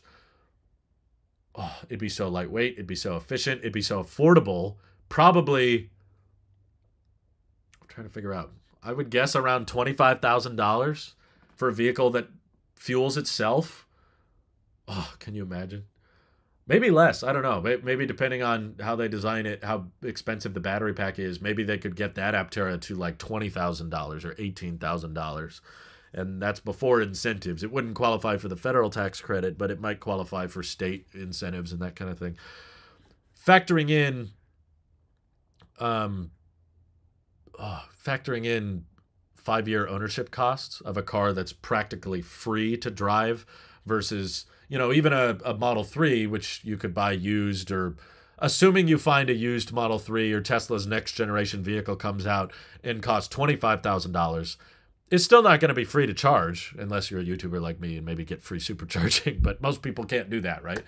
Long term, Tesla's taken away free charging before. They could take it away again. And then I'm going to be in a big predicament of, okay, what do I do now? Because home charging is stupid expensive now. So that second cheaper Aptera they make, I think it will be pretty impressive. Like, that's another reason I'm so excited for the Aptera. The launch edition is cool because it's the launch edition. It's existing. It's exciting. That's what they're going to start in, a 400-mile range EV that can charge itself. That's cool. That's really exciting. But then after that, we immediately jump into, okay, all we got to do is take out a few battery modules. Maybe you got to redesign the pack a little bit to make sure it's all structurally sound, but take out a few modules and now make it cheaper. You got like a 200-ish mile range, but you can still take it to a supercharger. You can basically full charge it overnight with a 110 outlet. Oh, I didn't even think of that. You could get maybe like 150 miles of range overnight, so not quite a full charge. But hey, it's still nickel-based, I think. I don't think they're switching to LFP right away. I think Chris Anthony has said on the record that they plan on switching to LFP down the road, but not for the first couple years of production. Yeah, I would love the idea of flexing on the gas car industry with a 1,000-mile range. But I also have a hard time not getting excited for that entry-level Aptera, which could be in the low $20,000 price range and then still be able to charge itself. Because, you know, a lot of people, for a two-seater, two-door vehicle, it's not going to be the car they drive every day. For a lot of people, it'll be their second car. So if it's your second car, it kind of makes sense that you wouldn't get the highest range, highest price variant, because for a lot of people, they might just buy an Aptera purely for, I'm just driving to work and back. I just want something that's free / efficient to drive me around town and maybe run some groceries here and there. So for that kind of market, you're not taking the Aptera on average. You know, there's some days you drive more, some days you drive none at all if it's a weekend and you just stay home or whatever. But if you're averaging with the Aptera 40 to 50 miles of range per day, 200 miles is, yeah, that's plenty. So overnight, even if you can't solar charge it, which you probably will get at least something out of it, especially if it's more efficient with a smaller battery pack, you just charge the Aptera with the exact same plug as you charge your phone, 110 outlet, and get a full charge overnight. Dang, that's crazy. An EV that could fully charge itself overnight with the same outlet as your phone. Wow. That's crazy. So I'm excited for that one. And then after the entry-level model, they plan on introducing a new battery cell so they can still keep it to 6 modules, but it's going to be called a 2190. So it's a little bit taller than the 2170, but it has more energy in the jelly roll and everything. So they just have to pick out a supplier for the 2190, but those cells are in limited production now. Just like Rivian having the 4690, sometimes you just go taller. So the 2190 cells should enable a 600-mile range Aptera, which would be higher price and hopefully better margins on that one. So for some people that want to have more range than a Lucid Air, there you go. And it'll only cost probably, what, $45,000 or something like that. So for the same price as a long-range Model 3, you could get a 600-mile range EV, whereas a Lucid with a 500-mile range is only, the low price of $120,000. So fairly low price, but super high range. And then after the 2190s, they introduced 21120 cells, and those they said would be last, but should enable them to get to about 100 kilowatt hours, which if you're at 10 miles a kilowatt hour, then that's 1,000 miles. I don't know about off-roading in it though. 200 kilowatt hours is very heavy, but good for work truck. Yeah, it's a pretty heavy truck, but if you want to do long distance towing, there's no way around it. You're going to need a big battery pack. You can't aerodynamic your way out of that one. I'm curious to see if the new Aptera has more sound deadening and creaks and squeaks not in it. Can you do one of the new one? Yeah, I'll try when it comes out, but I don't think the PI build is going to be ready by the time I go there next, but I plan on going back all the time as much as I can. I've got family down there anyway, so I want to catch up and visit with my family, and then also check in with Aptera and check out anything that they've got going on. So all I can suggest to the people excited for Aptera and hoping for more Aptera updates is try to remain patient. It's not going to happen as quickly as we all like, but I do think they're going to get there. I've not rode in a Cybertruck. I have not had the opportunity to. I've seen them in the wild. I've driven past them, and there was one at my closest supercharger recently had one, and I briefly spoke to the owner, but he was not interested in letting me ride around in it, and that's fair because there were a bunch of people all crowding him, so he wasn't going to take people on rides because it was a work truck for him. He was like a traveling IT guy or something. He had a bunch of storage and hardware in the bed. He was using it for work, so he was not about to just start taking people on rides. But next week, I should be able to drive one. I've got a plan. I've got a Cybertruck viewer of the channel that has been watching for a long time, and he's a Cybertruck owner, and he said that he's happy to let me drive it. So we're planning a little meetup, and there should be videos on that within the week, hopefully. Everyone is in the tax bracket for a secondary car. Oh my God, I can't read. My parents had one car, didn't have reverse. The other had to have water poured on it every time to start it. What is this about tax brackets for two cars? If you just get really cheap cars, which the Aptera, I think, might be the cheapest car if you factor in ownership costs, especially the longer you own the car, the cheaper it is, especially considering the solar charging. Yeah, like what Mike is saying, if they could switch to a sodium-ion battery, I think LFP is more likely for them just because Chris Anthony, the CEO, he started a electric forklift company before Aptera called Flux Power, and they exclusively use LFP battery modules. And I believe they've even talked into some contracts with some LFP battery suppliers in Vietnam or Thailand or somewhere, I forget. But I think they do have a roadmap to eventually switch to LFP. I haven't heard about any talks of switching to sodium ion, but we all know LFP is cheaper than nickel-based cells. So if they could get an Aptera into the sub $20,000 range and you get free charging for life, 8 to 11,000 miles a year of free energy, and it's an auto cycle, so registration and insurance should be cheaper. Plus, it's right to repair, so the repairs shouldn't be as expensive, which usually helps with reducing insurance prices. So I think Aptera is on the cusp of creating like the most cost-effective, practical, highway-capable vehicle. I mean, you're going to be cross-shopping this thing with e-bikes or Arcimoto-type cars.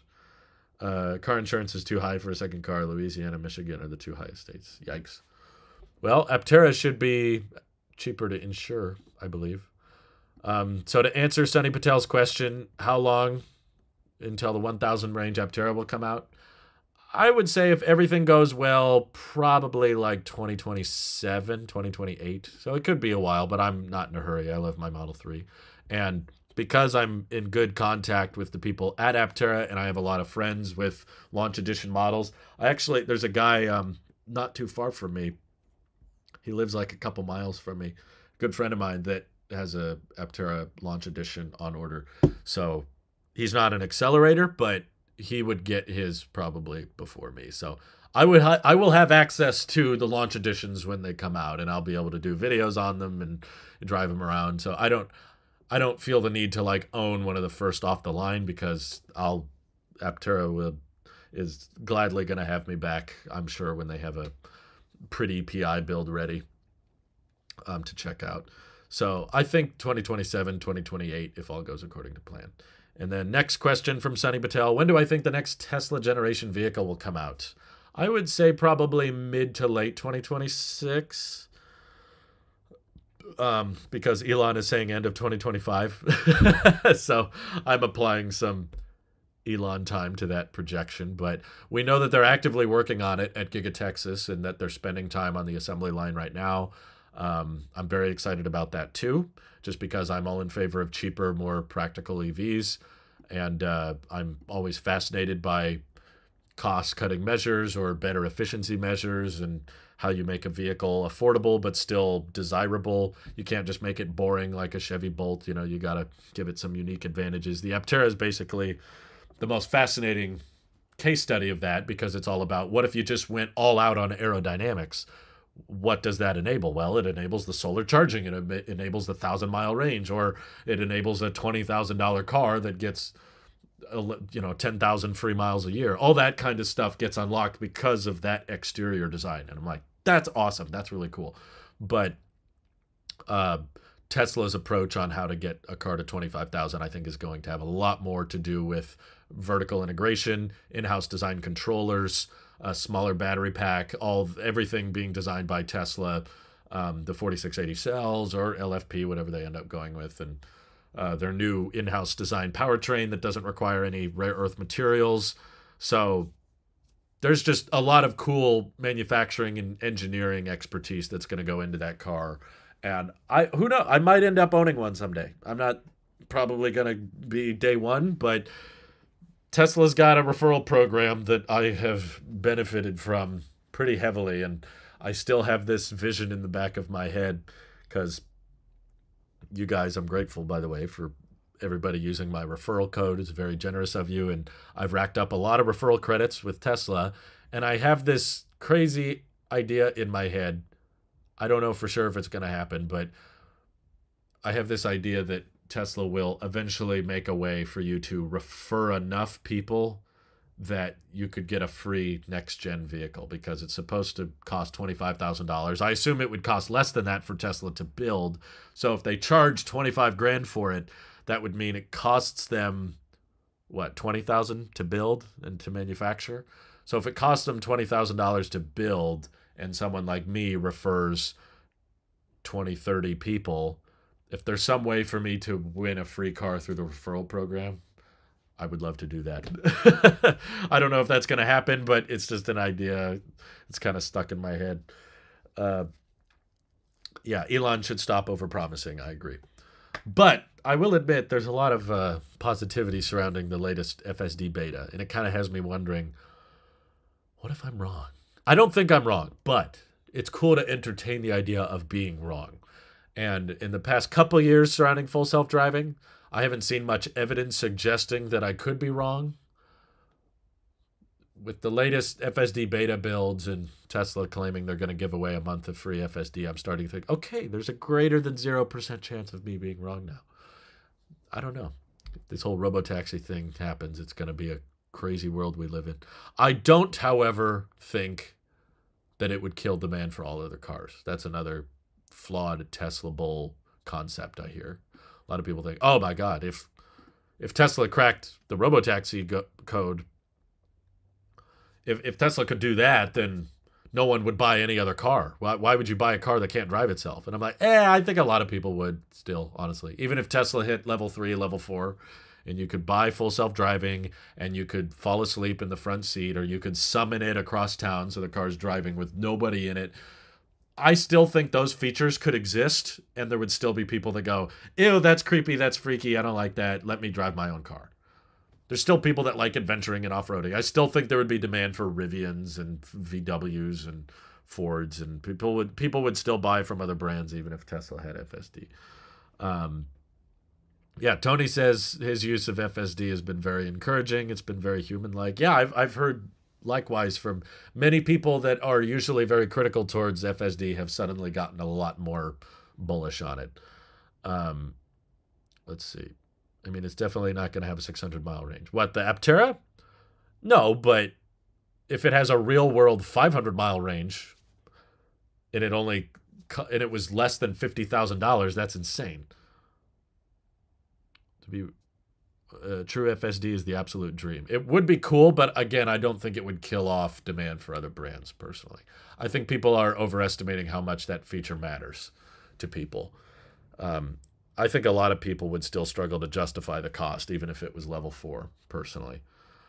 People who drive to have fun definitely won't own a level 3 FSD car. They might own one, but that doesn't mean they'll pay for FSD. And I also think it wouldn't be like a deal killer. Like, oh, I can't buy a Rivian now. It can't drive itself. It's like, well, maybe for maybe some Tesla people, but not everybody. I think there would still be a ton of people that would still buy a Rivian. Okay, let's see. Other comments. What is your wish list for Tesla software if you had to make one in the next year or so? I hope you make a video on this. I can't recall if you already made one. I think you might have. I thought I did. I don't remember what I called it, but actually seeing what Aptera did with their center display, because Aptera interior is, fairly Tesla inspired. It's got one landscape center display in the middle. And after hanging out with the Aptera software team, and they showed me some screenshots of the UI for the app in the car infotainment, and I just loved it. I loved how efficient it was. I loved how practical it was. And I loved the way they integrated CarPlay into the system. There's all these CarPlay features that I don't get to take advantage of because the Tesla doesn't have it. And what I've realized more, it really clicked after I test drove the Aptera. Once I drove it around and looked at the software mock-ups they had, it made me realize that the Tesla full self-driving visualization is kind of pointless. Like, if FSD is so good it's safer than a human, why do you need the visuals? The visuals don't do anything. It's just tell the car to drive. And then if you are driving, what's the point of showing the visuals? Just to show that the car is capable of seeing its surroundings? And like a third of the display is taken up by the visualizations, which when I'm driving is kind of pointless. And then when I'm not driving is also kind of pointless. So after seeing those mock-ups, oh yeah, the Roadster will definitely not have a 600-mile range. Yes. I'm pretty sure Elon has kind of wink admitted that in a few interviews, saying the range isn't that important. But I would love for Tesla to get rid of the visualization, or at least have an option for me to delete the visualization, because most of the time it's kind of pointless. It's a cool party trick to just be like, hey, the car on the screen is doing what the car is doing here. For controls when the vehicle's in park, it's fine, but when you're driving, I would much rather CarPlay take up, a decent segment of the display, and then HVAC controls would be around it, and then your efficiency numbers would be in a little tile. I would just like the little kind of Apple marketing tiles, you know what I mean? Let me find one. I was just editing a video. It's kind of a UI like this, where you'd have one big tile here that's all or no, maybe not those. You'd have one tile up here that's CarPlay, and then you'd have HVAC controls and buttons down here, like open the glove box or heat the seat right here. And then over here I'd have my speedometer and my gear selector, and it could have a little graphic of the car in motion or whatever. But just your speed, and then over here you could have like your efficiency numbers, and it shows your miles per kilowatt hour, rather than just like a third of the screen being a visualization, which is not that useful, which is kind of what it is now. So that's by far the highest on my list. I'm predicting the next gen Tesla will not have a built-in screen and instead require you to mount your smartphone. I bet Tesla would love to do that. Canoo originally wanted to do that, but I think legally there's some issues with it. I don't think you can deliver a car that doesn't have a speedometer installed. You can't expect I bet they would totally do that if they legally could, but I don't think they legally can. The pineapple leather center console, still wish for a bench seat on new cars. They said pineapple leather won't make it into production, but I really liked it. I thought that was a cool look. So yeah, CarPlay with a redesigned visualizer would be great. Let's see. I mentioned this on a previous Tech Member stream, but I worded it poorly and you had to leave. Do I think the US will get the China-like interior refresh on the Model Y next? Fabric dash, ambient lighting, or do you think the next refresh will go straight to Model Y Juniper? Essentially, will there be a gradual half refresh? Your guess is as good as mine. I don't have sources, but I would say it probably will depend on demand because there is a lot of talk about the Juniper refresh, and a lot of people seem to have caught on that there's going to be a Model Y refresh. I mean, it's obvious. They're not going to give all these features to the Model 3, which is cheaper, and then never give those features to the Model Y. So, of course, the Model Y has to get ventilated seats, ambient lighting, and the rear display. All of that is coming eventually. It's just a matter of when. But maybe to avoid Osborne or to try to make it feel like there's not a big refresh around the corner, they might just slowly integrate those features, but it'll be based on if they can find buyers. You know, right now, I think I heard from Troy Teslike that the Model Y inventory is close to an all-time high. So Tesla's playing some games with these price hikes where they're like, hey, we're going to raise the price. You better order one quick. We're going to do it. And they're like trying to juke everybody out by saying, price hike is coming. Price hike is coming. And they're probably getting data on it right now based on, you know, April 1st is when Model Y price is going up 1,000. So that'd be a good time to remind people about that in the next couple days. But they're trying to see if that results in a big spike in orders. And if they can keep raising the price and keep moving inventory that way, they will probably keep getting away with it. But if it doesn't work and people just aren't raising the prices, then they'll probably have to... You can't tell people you're going to raise the price for a month and then raise it for a day and then go right back to lowering it again. So I think what's more likely is they're going to raise the price on April 1st. Maybe they'll raise it again on May 1st. But over time, if they can't move inventory, then they'll start slowly improving it. Like, do what you said, a little ambient light strip, like what the Chinese Model Y got, the fabric dash, economies in the toilet. What can be done? Yeah, if you can't lower the prices, you got to increase the desirability of the product. Or another easy way, Tesla's got tons of demand levers. They just say, hey, free FSD. They already kind of did it. Free FSD for a month. That's a thing with the Model Y. If that doesn't work, free FSD for 3 months. Free FSD for 6 months. Okay, free FSD for a year. If it really doesn't work and they're really piling up Model Ys and they can't move enough of them, but they've got a big refresh around the corner, so they kind of have to move them. Okay, free FSD for life. Free premium connectivity for life. They start really getting competitive with the offerings and be like, oh, whoa, okay, now Tesla's including a $12,000 option for free if I take delivery by this time. That helps them out. Same with the premium connectivity. Same with the free supercharging. At the end of the year, they could always pull that again. Get 10,000 miles of free charging or get a year of free charging. They've got a lot of demand levers they can pull. The only two things I check on my Bolt EV screen is the following distance and the range impacts due to climate control, terrain technique, and outside temperature. Yeah, Tesla's one thing. I've complimented Tesla a lot. I hope you guys remember that. But one thing that has routinely disappointed me ever since I got my Model 3 is the navigation system. It's not good. It constantly routes us on weird roads and places that I would not take. And then there's times where I will end the navigation and restart it and put in the exact same destination and it'll change its mind. It's just not a very good Tesla the navigation, like how it routes through maps and stuff, is just not very good. And oftentimes we have to ignore it because it's like, why would you want me to go that way? That's not faster. And then I'll ignore it. And then once the nav updates, it realizes, oh, wait, the route you were taking is actually faster. It's like, so you were taking me on a slower route? The nav is very confusing, and I miss Apple Maps. But I don't want to mount my phone up there. I don't want to have two screens everywhere. I like having the one screen with the navigation, but I would like to be able to put Apple Maps on there, which is just far more accurate at navigating. I would also like a way to manually precondition the battery for fast charging. Okay, I'm glad I'm not the only one. Freakwaka says the navigation is so weird. Yeah. I'm glad I'm not the only one complaining about that. So it'd be nice to just let my phone do the heavy lifting, especially long term, because if I plan on owning this car for decades, potentially 30, 40 years, I don't know if it'll last that long, but I want to find out if it does. Then there's going to be so much connectivity and updates and navigation that's going to be hard to keep that car and its infotainment up to spec.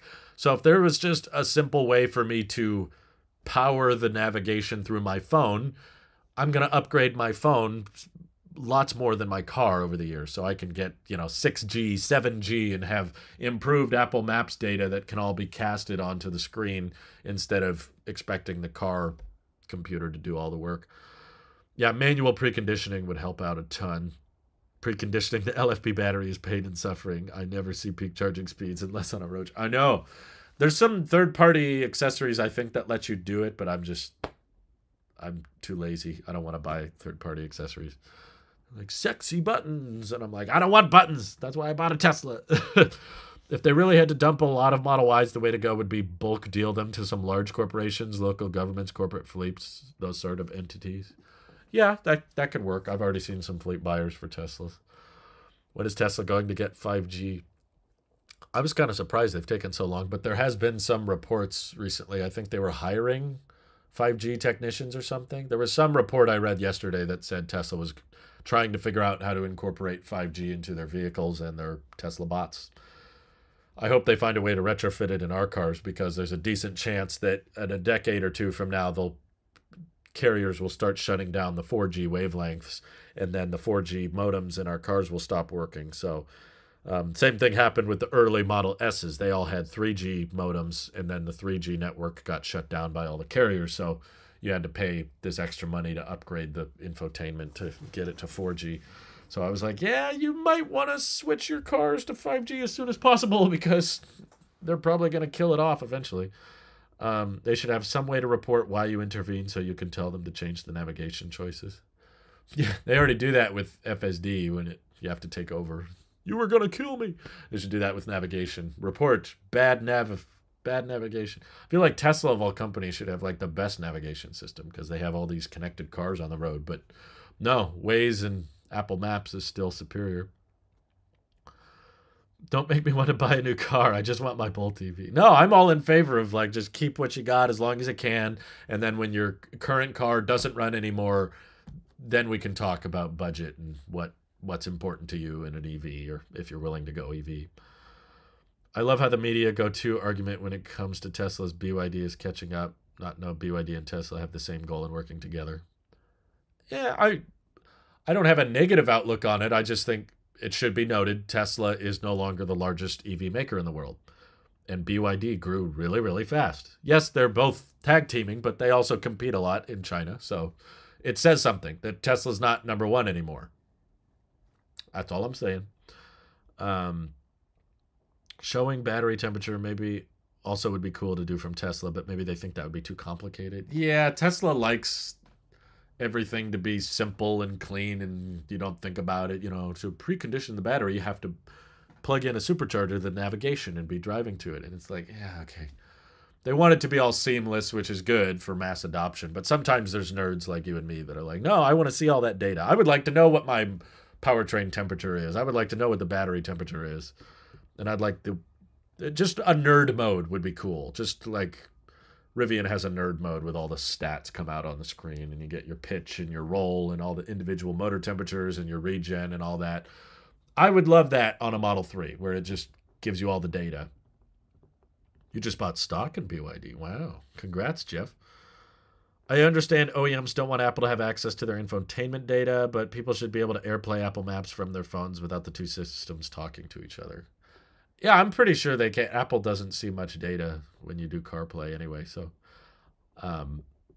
there's a great way to implement CarPlay. And I think Aptera has showcased it. All the software I've seen from Aptera has showcased like a really intelligent way of giving all of the car controls a well-designed, simple UI while also making space in the UI for CarPlay or Android Auto. I think honestly, before I saw that, it was one of my biggest concerns with Aptera. I was seeing Fisker Fisker Ocean, see, it's full circle. We can still keep it in the title.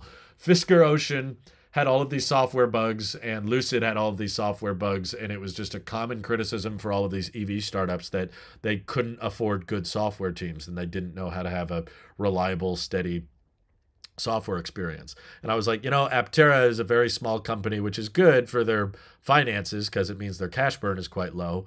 But one downside of that is they're probably not going to have a great software experience. I mean, the car is cool, and I'd be willing to put up with crappy software just because I want the solar charging and I want the extreme efficiency. So I'll put up with some clunky software.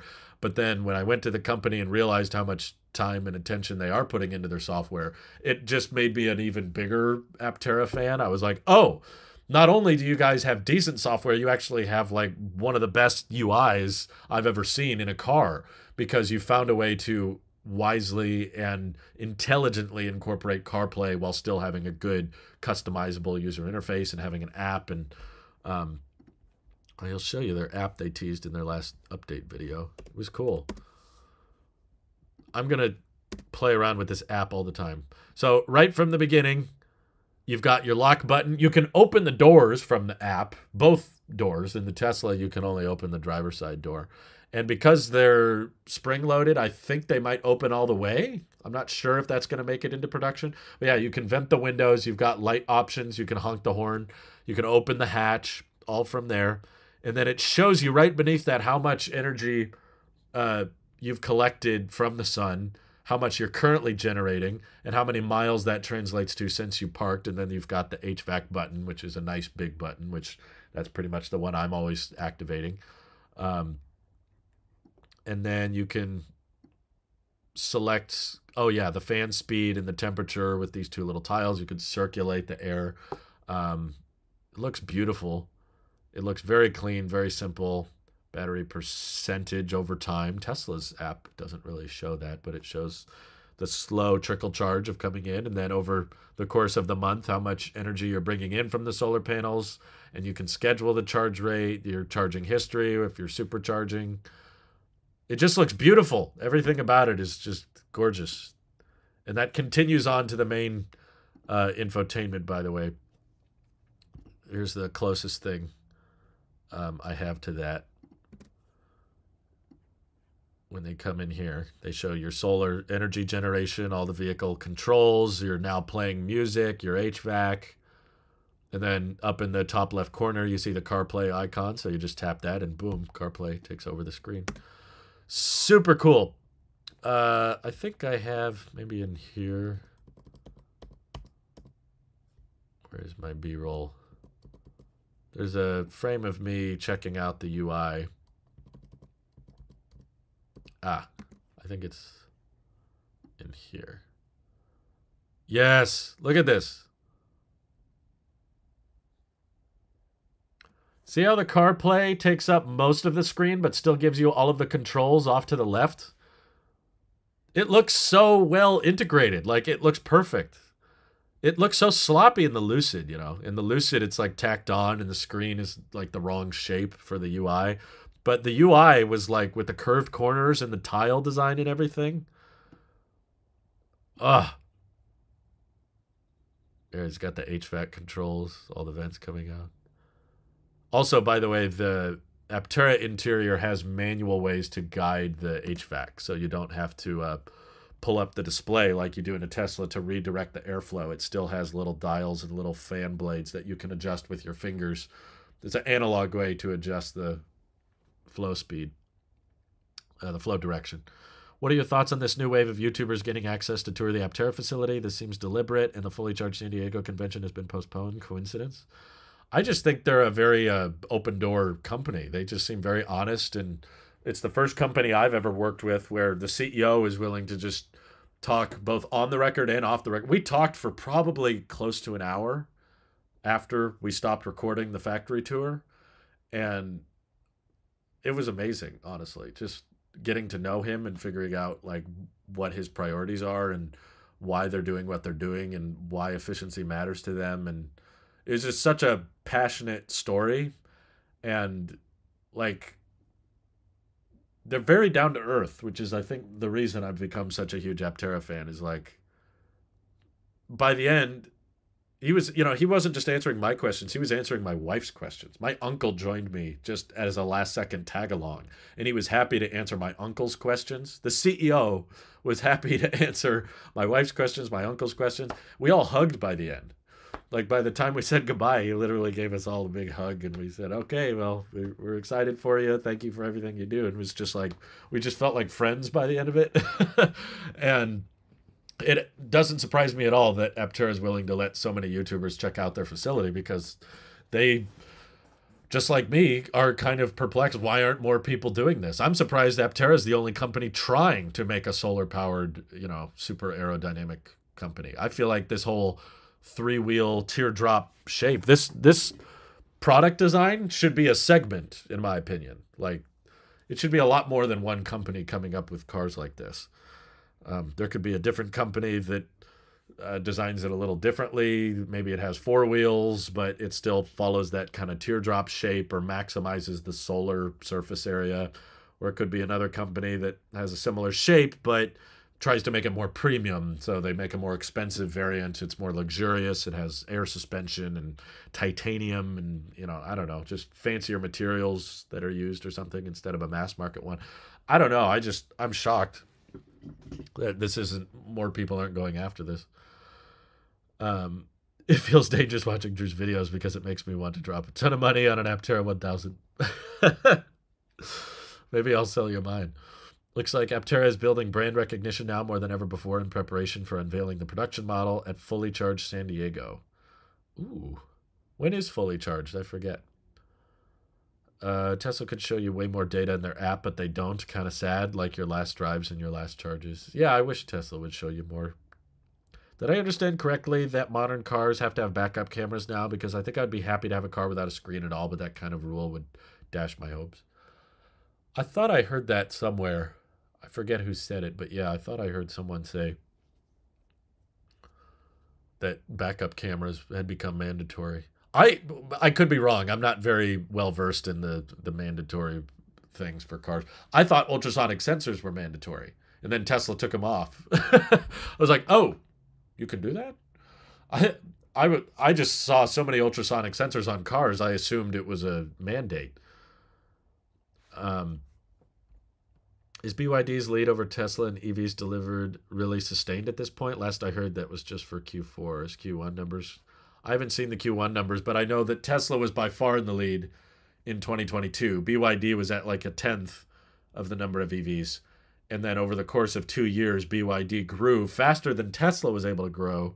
So I believe BYD has surpassed them. It's like, it's not an easy feat because Tesla's growing pretty fast too. So the fact that BYD was not only able to match Tesla, but exceed them in a short amount of time is crazy. Dude, Milo, I have so many ideas in my head for the 4 to 5 passenger Aptera.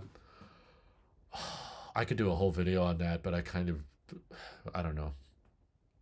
I'd probably get carried away with it.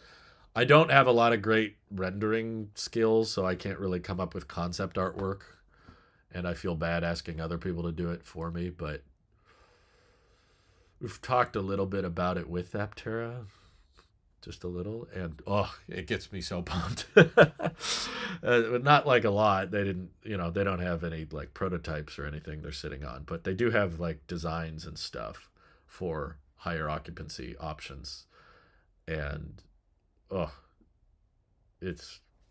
it literally keeps me up at night in a good way. Like, I'm too excited to sleep because I've seen some of the, Aptera larger vehicle. Oh man, it's so cool. It's so cool.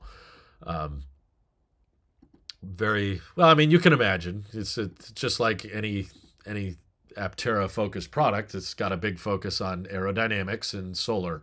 So just picture a 4-5 seater vehicle that has a lot of solar and is super aerodynamic.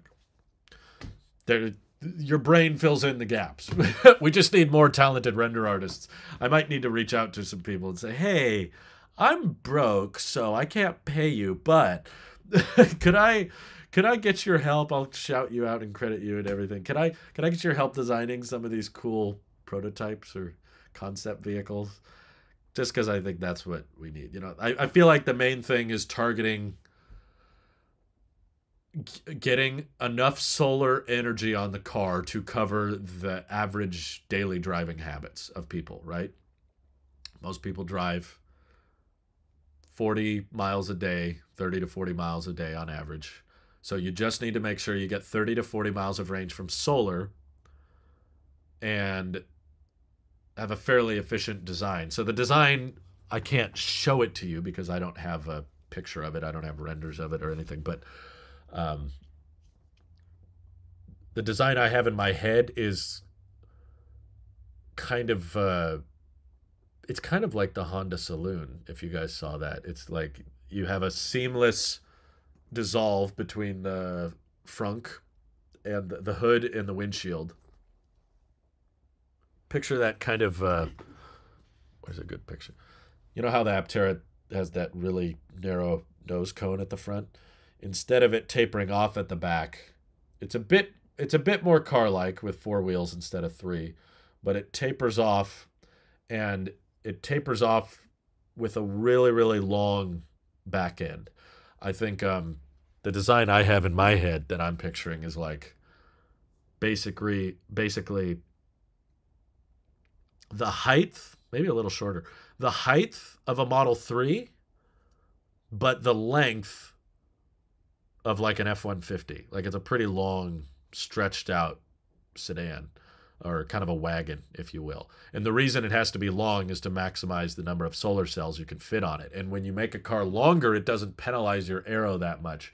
If you make a car taller, it does. It increases your frontal area. So just like super porpoise looking, like, you know, dolphin fish looking thing that's just absolutely coated with solar cells on the hood, on the dash, on the roof, all the way to the back. And you basically try to double up the solar cells. So the current Aptera has, 500, 700 watts or something like that. If you can fit about 1.5 kilowatts worth of solar and get, maybe 7 or 8 kilowatt hours a day from that, and then the design is aerodynamic enough to achieve about 5 miles a kilowatt hour. So half of what the 3-wheeler can do. It would be more expensive for sure, and it'd be longer. So it would probably be a bit more niche in some regards. Definitely cover the back tires for aerodynamic reasons, but try to make a really tight turning radius on the front tires, because those got to stick out, so you can't really cover them. Yeah, you could have a huge. I personally. See, this is the kind of talk I want to have with Aptera. I'd be like, are you guys taking requests? Basically, you want a longer storage capacity in the back. I actually think it could be a 3rd row. I think the key to the next-gen Aptera is kind of blurring the lines between sedan, SUV, and pickup. It's kind of a blurring of all three. You make it modular so you can pull the hatch off if you need a full bed, but the back end of it could be a huge storage area, or it could be a 3rd row, so you're capable of moving 7 people with a vehicle that still gets 5 miles per kilowatt hour. But if you get 5 miles per kilowatt hour and generate 8 kilowatt hours a day from the solar on the car, that means 40 miles of range with a 4-wheeled. But because it's a car, there's more regulation, there's more testing that has to be done. So it'd be more expensive, and of course 5 miles per kilowatt hour means bigger battery to get the same range as before. But if you could hit 5 miles a kilowatt hour, that means a 60 kilowatt hour pack could get you 300 miles. Yeah, it'd be a wagon. I want them to revive the wagon, but I also want it to be a lot more aerodynamic. That's why I'm so excited about that. Let me pull up the concept art. Honda says they want to bring this to market. It's a concept, so it'll probably be different in some way, but in a lot of ways. But kind of this design is what I'm thinking about.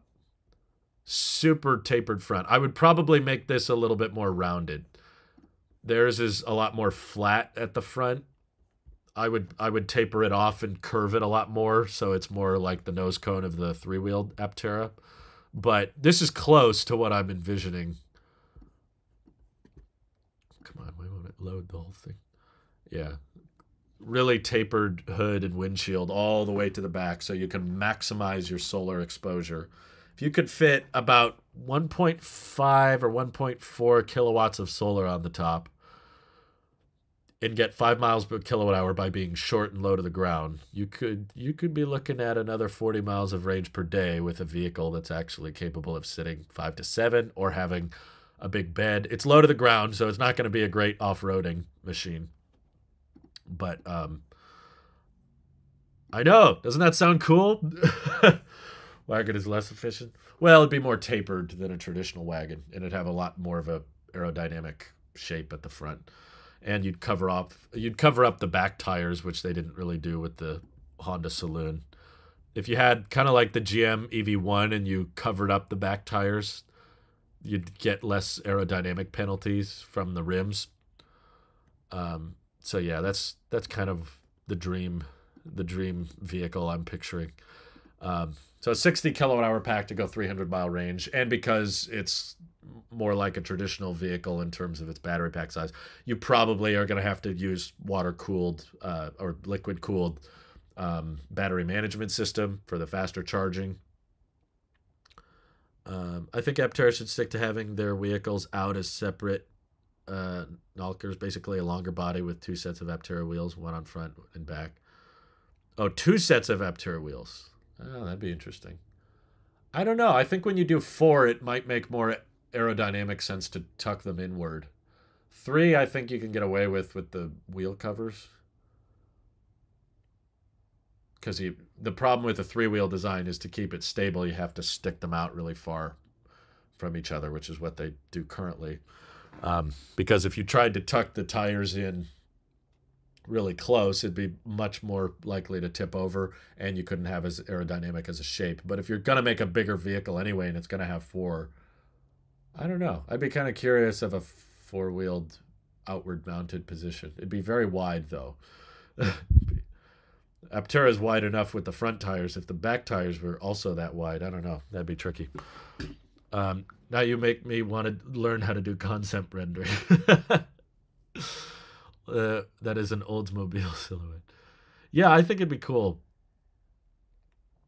Doesn't much of the aerodynamics of the Aptera come from the body being narrow and wheels projecting out when you want the same for a 4-wheeled vehicle? Well, I think the Aptera has figured out the most aerodynamic way to do a 3-wheeler, but I don't think it necessarily translates when you do a longer 4-wheeler. Especially if you occupy more people, there might be some legal issues with trying to keep the outward mounted wheels or the 3-wheel design. I think you can keep the 4 wheels, but still make it very slippery. But you also need to maximize your solar exposure, which if you're going to have a big, wide back end and hatch and everything anyway, I think it makes sense to kind of take up use of that bed space. If you're just shooting for 5 miles kilowatt hour, which is slightly better than my Model 3, it's not like crazy efficiency numbers, then I don't think it would need to look that much different than a typical sedan. We know the Lucid, I think, got 5 miles a kilowatt hour or close. I know it's possible. It's just how big can it get and how much solar can you put on it. But anyway.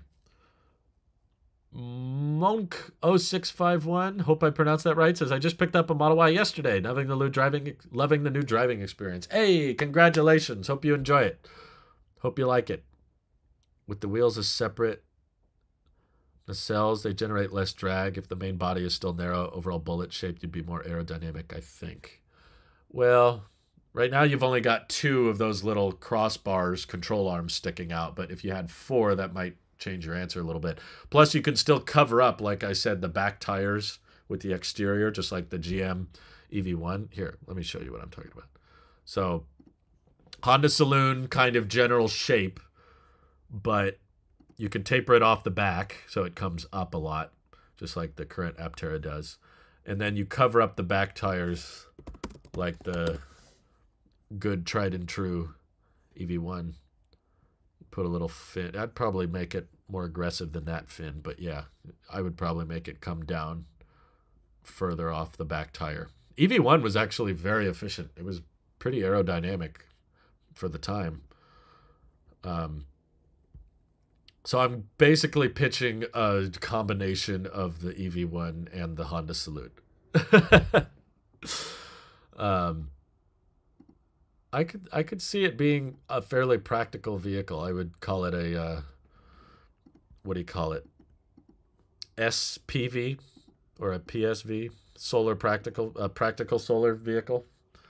Would Aptera potentially be able to make the rear solar glass retractable like the Cybertruck Vault on their next generation four-wheel vehicle? That I'm not so sure about, because most solar cells, you tend to need to make them in these kind of squarish shapes to be efficient. So I don't think... Also, the Vault cover is cool on the Cybertruck, but it takes up a lot of centrally located space that I think is valuable. So I personally, because I'm a big fan of mid-gates, I like being able to fold down the second row and extend your bed length. I wouldn't suggest a vault cover, because that kind of kills the hope of a mid-gate. But I do think you could make a big solar hatch that is disconnectable. There's just a few tools Aptera is right to repair. So they would want to make it easy for you to just unhook it, unplug the solar connectors, take the hatch off, leave it in the garage, and then you've got a big open bed. It's not going to be good for your aero, but if you're just moving stuff around town, it'd be fine. And then if you want the hatch on there, you can reinstall it and plug it back in and keep your aerodynamic shape. I don't know. A lot of the safety baked into the Aptera design comes from that rounded F1 fuselage shape. Don't think you'd be able to maintain that without the side projected wheels. Well, if it's bigger, I think you could. It's a crumple zone. We have very, very safe four-wheel vehicles now. I don't think it would suddenly become less safe. Think of the crumple zone on their current nose cone. That still works. I might also mount because it's such a long vehicle, I might put the occupants kind of over the front axle. It might feel a little weird when you're driving it, but if it's in the name of efficiency, people might get used to it. Anyway, I've been live for a while. I could talk about this all day. Fun stuff, exciting stuff. Efficiency unlocks all kinds of practicality. But I appreciate you all for tuning in and watching and supporting the channel. Sorry I didn't answer all of Sunny Patel's questions. His last question. Will you do a video on FSD version 12 on Autopark if I get it? Yes, of course. I'll do all kinds of videos if I get the free FSD month. Hopefully I do. But thank you all for tuning in. Hope you have an excellent rest of your day. Bye-bye.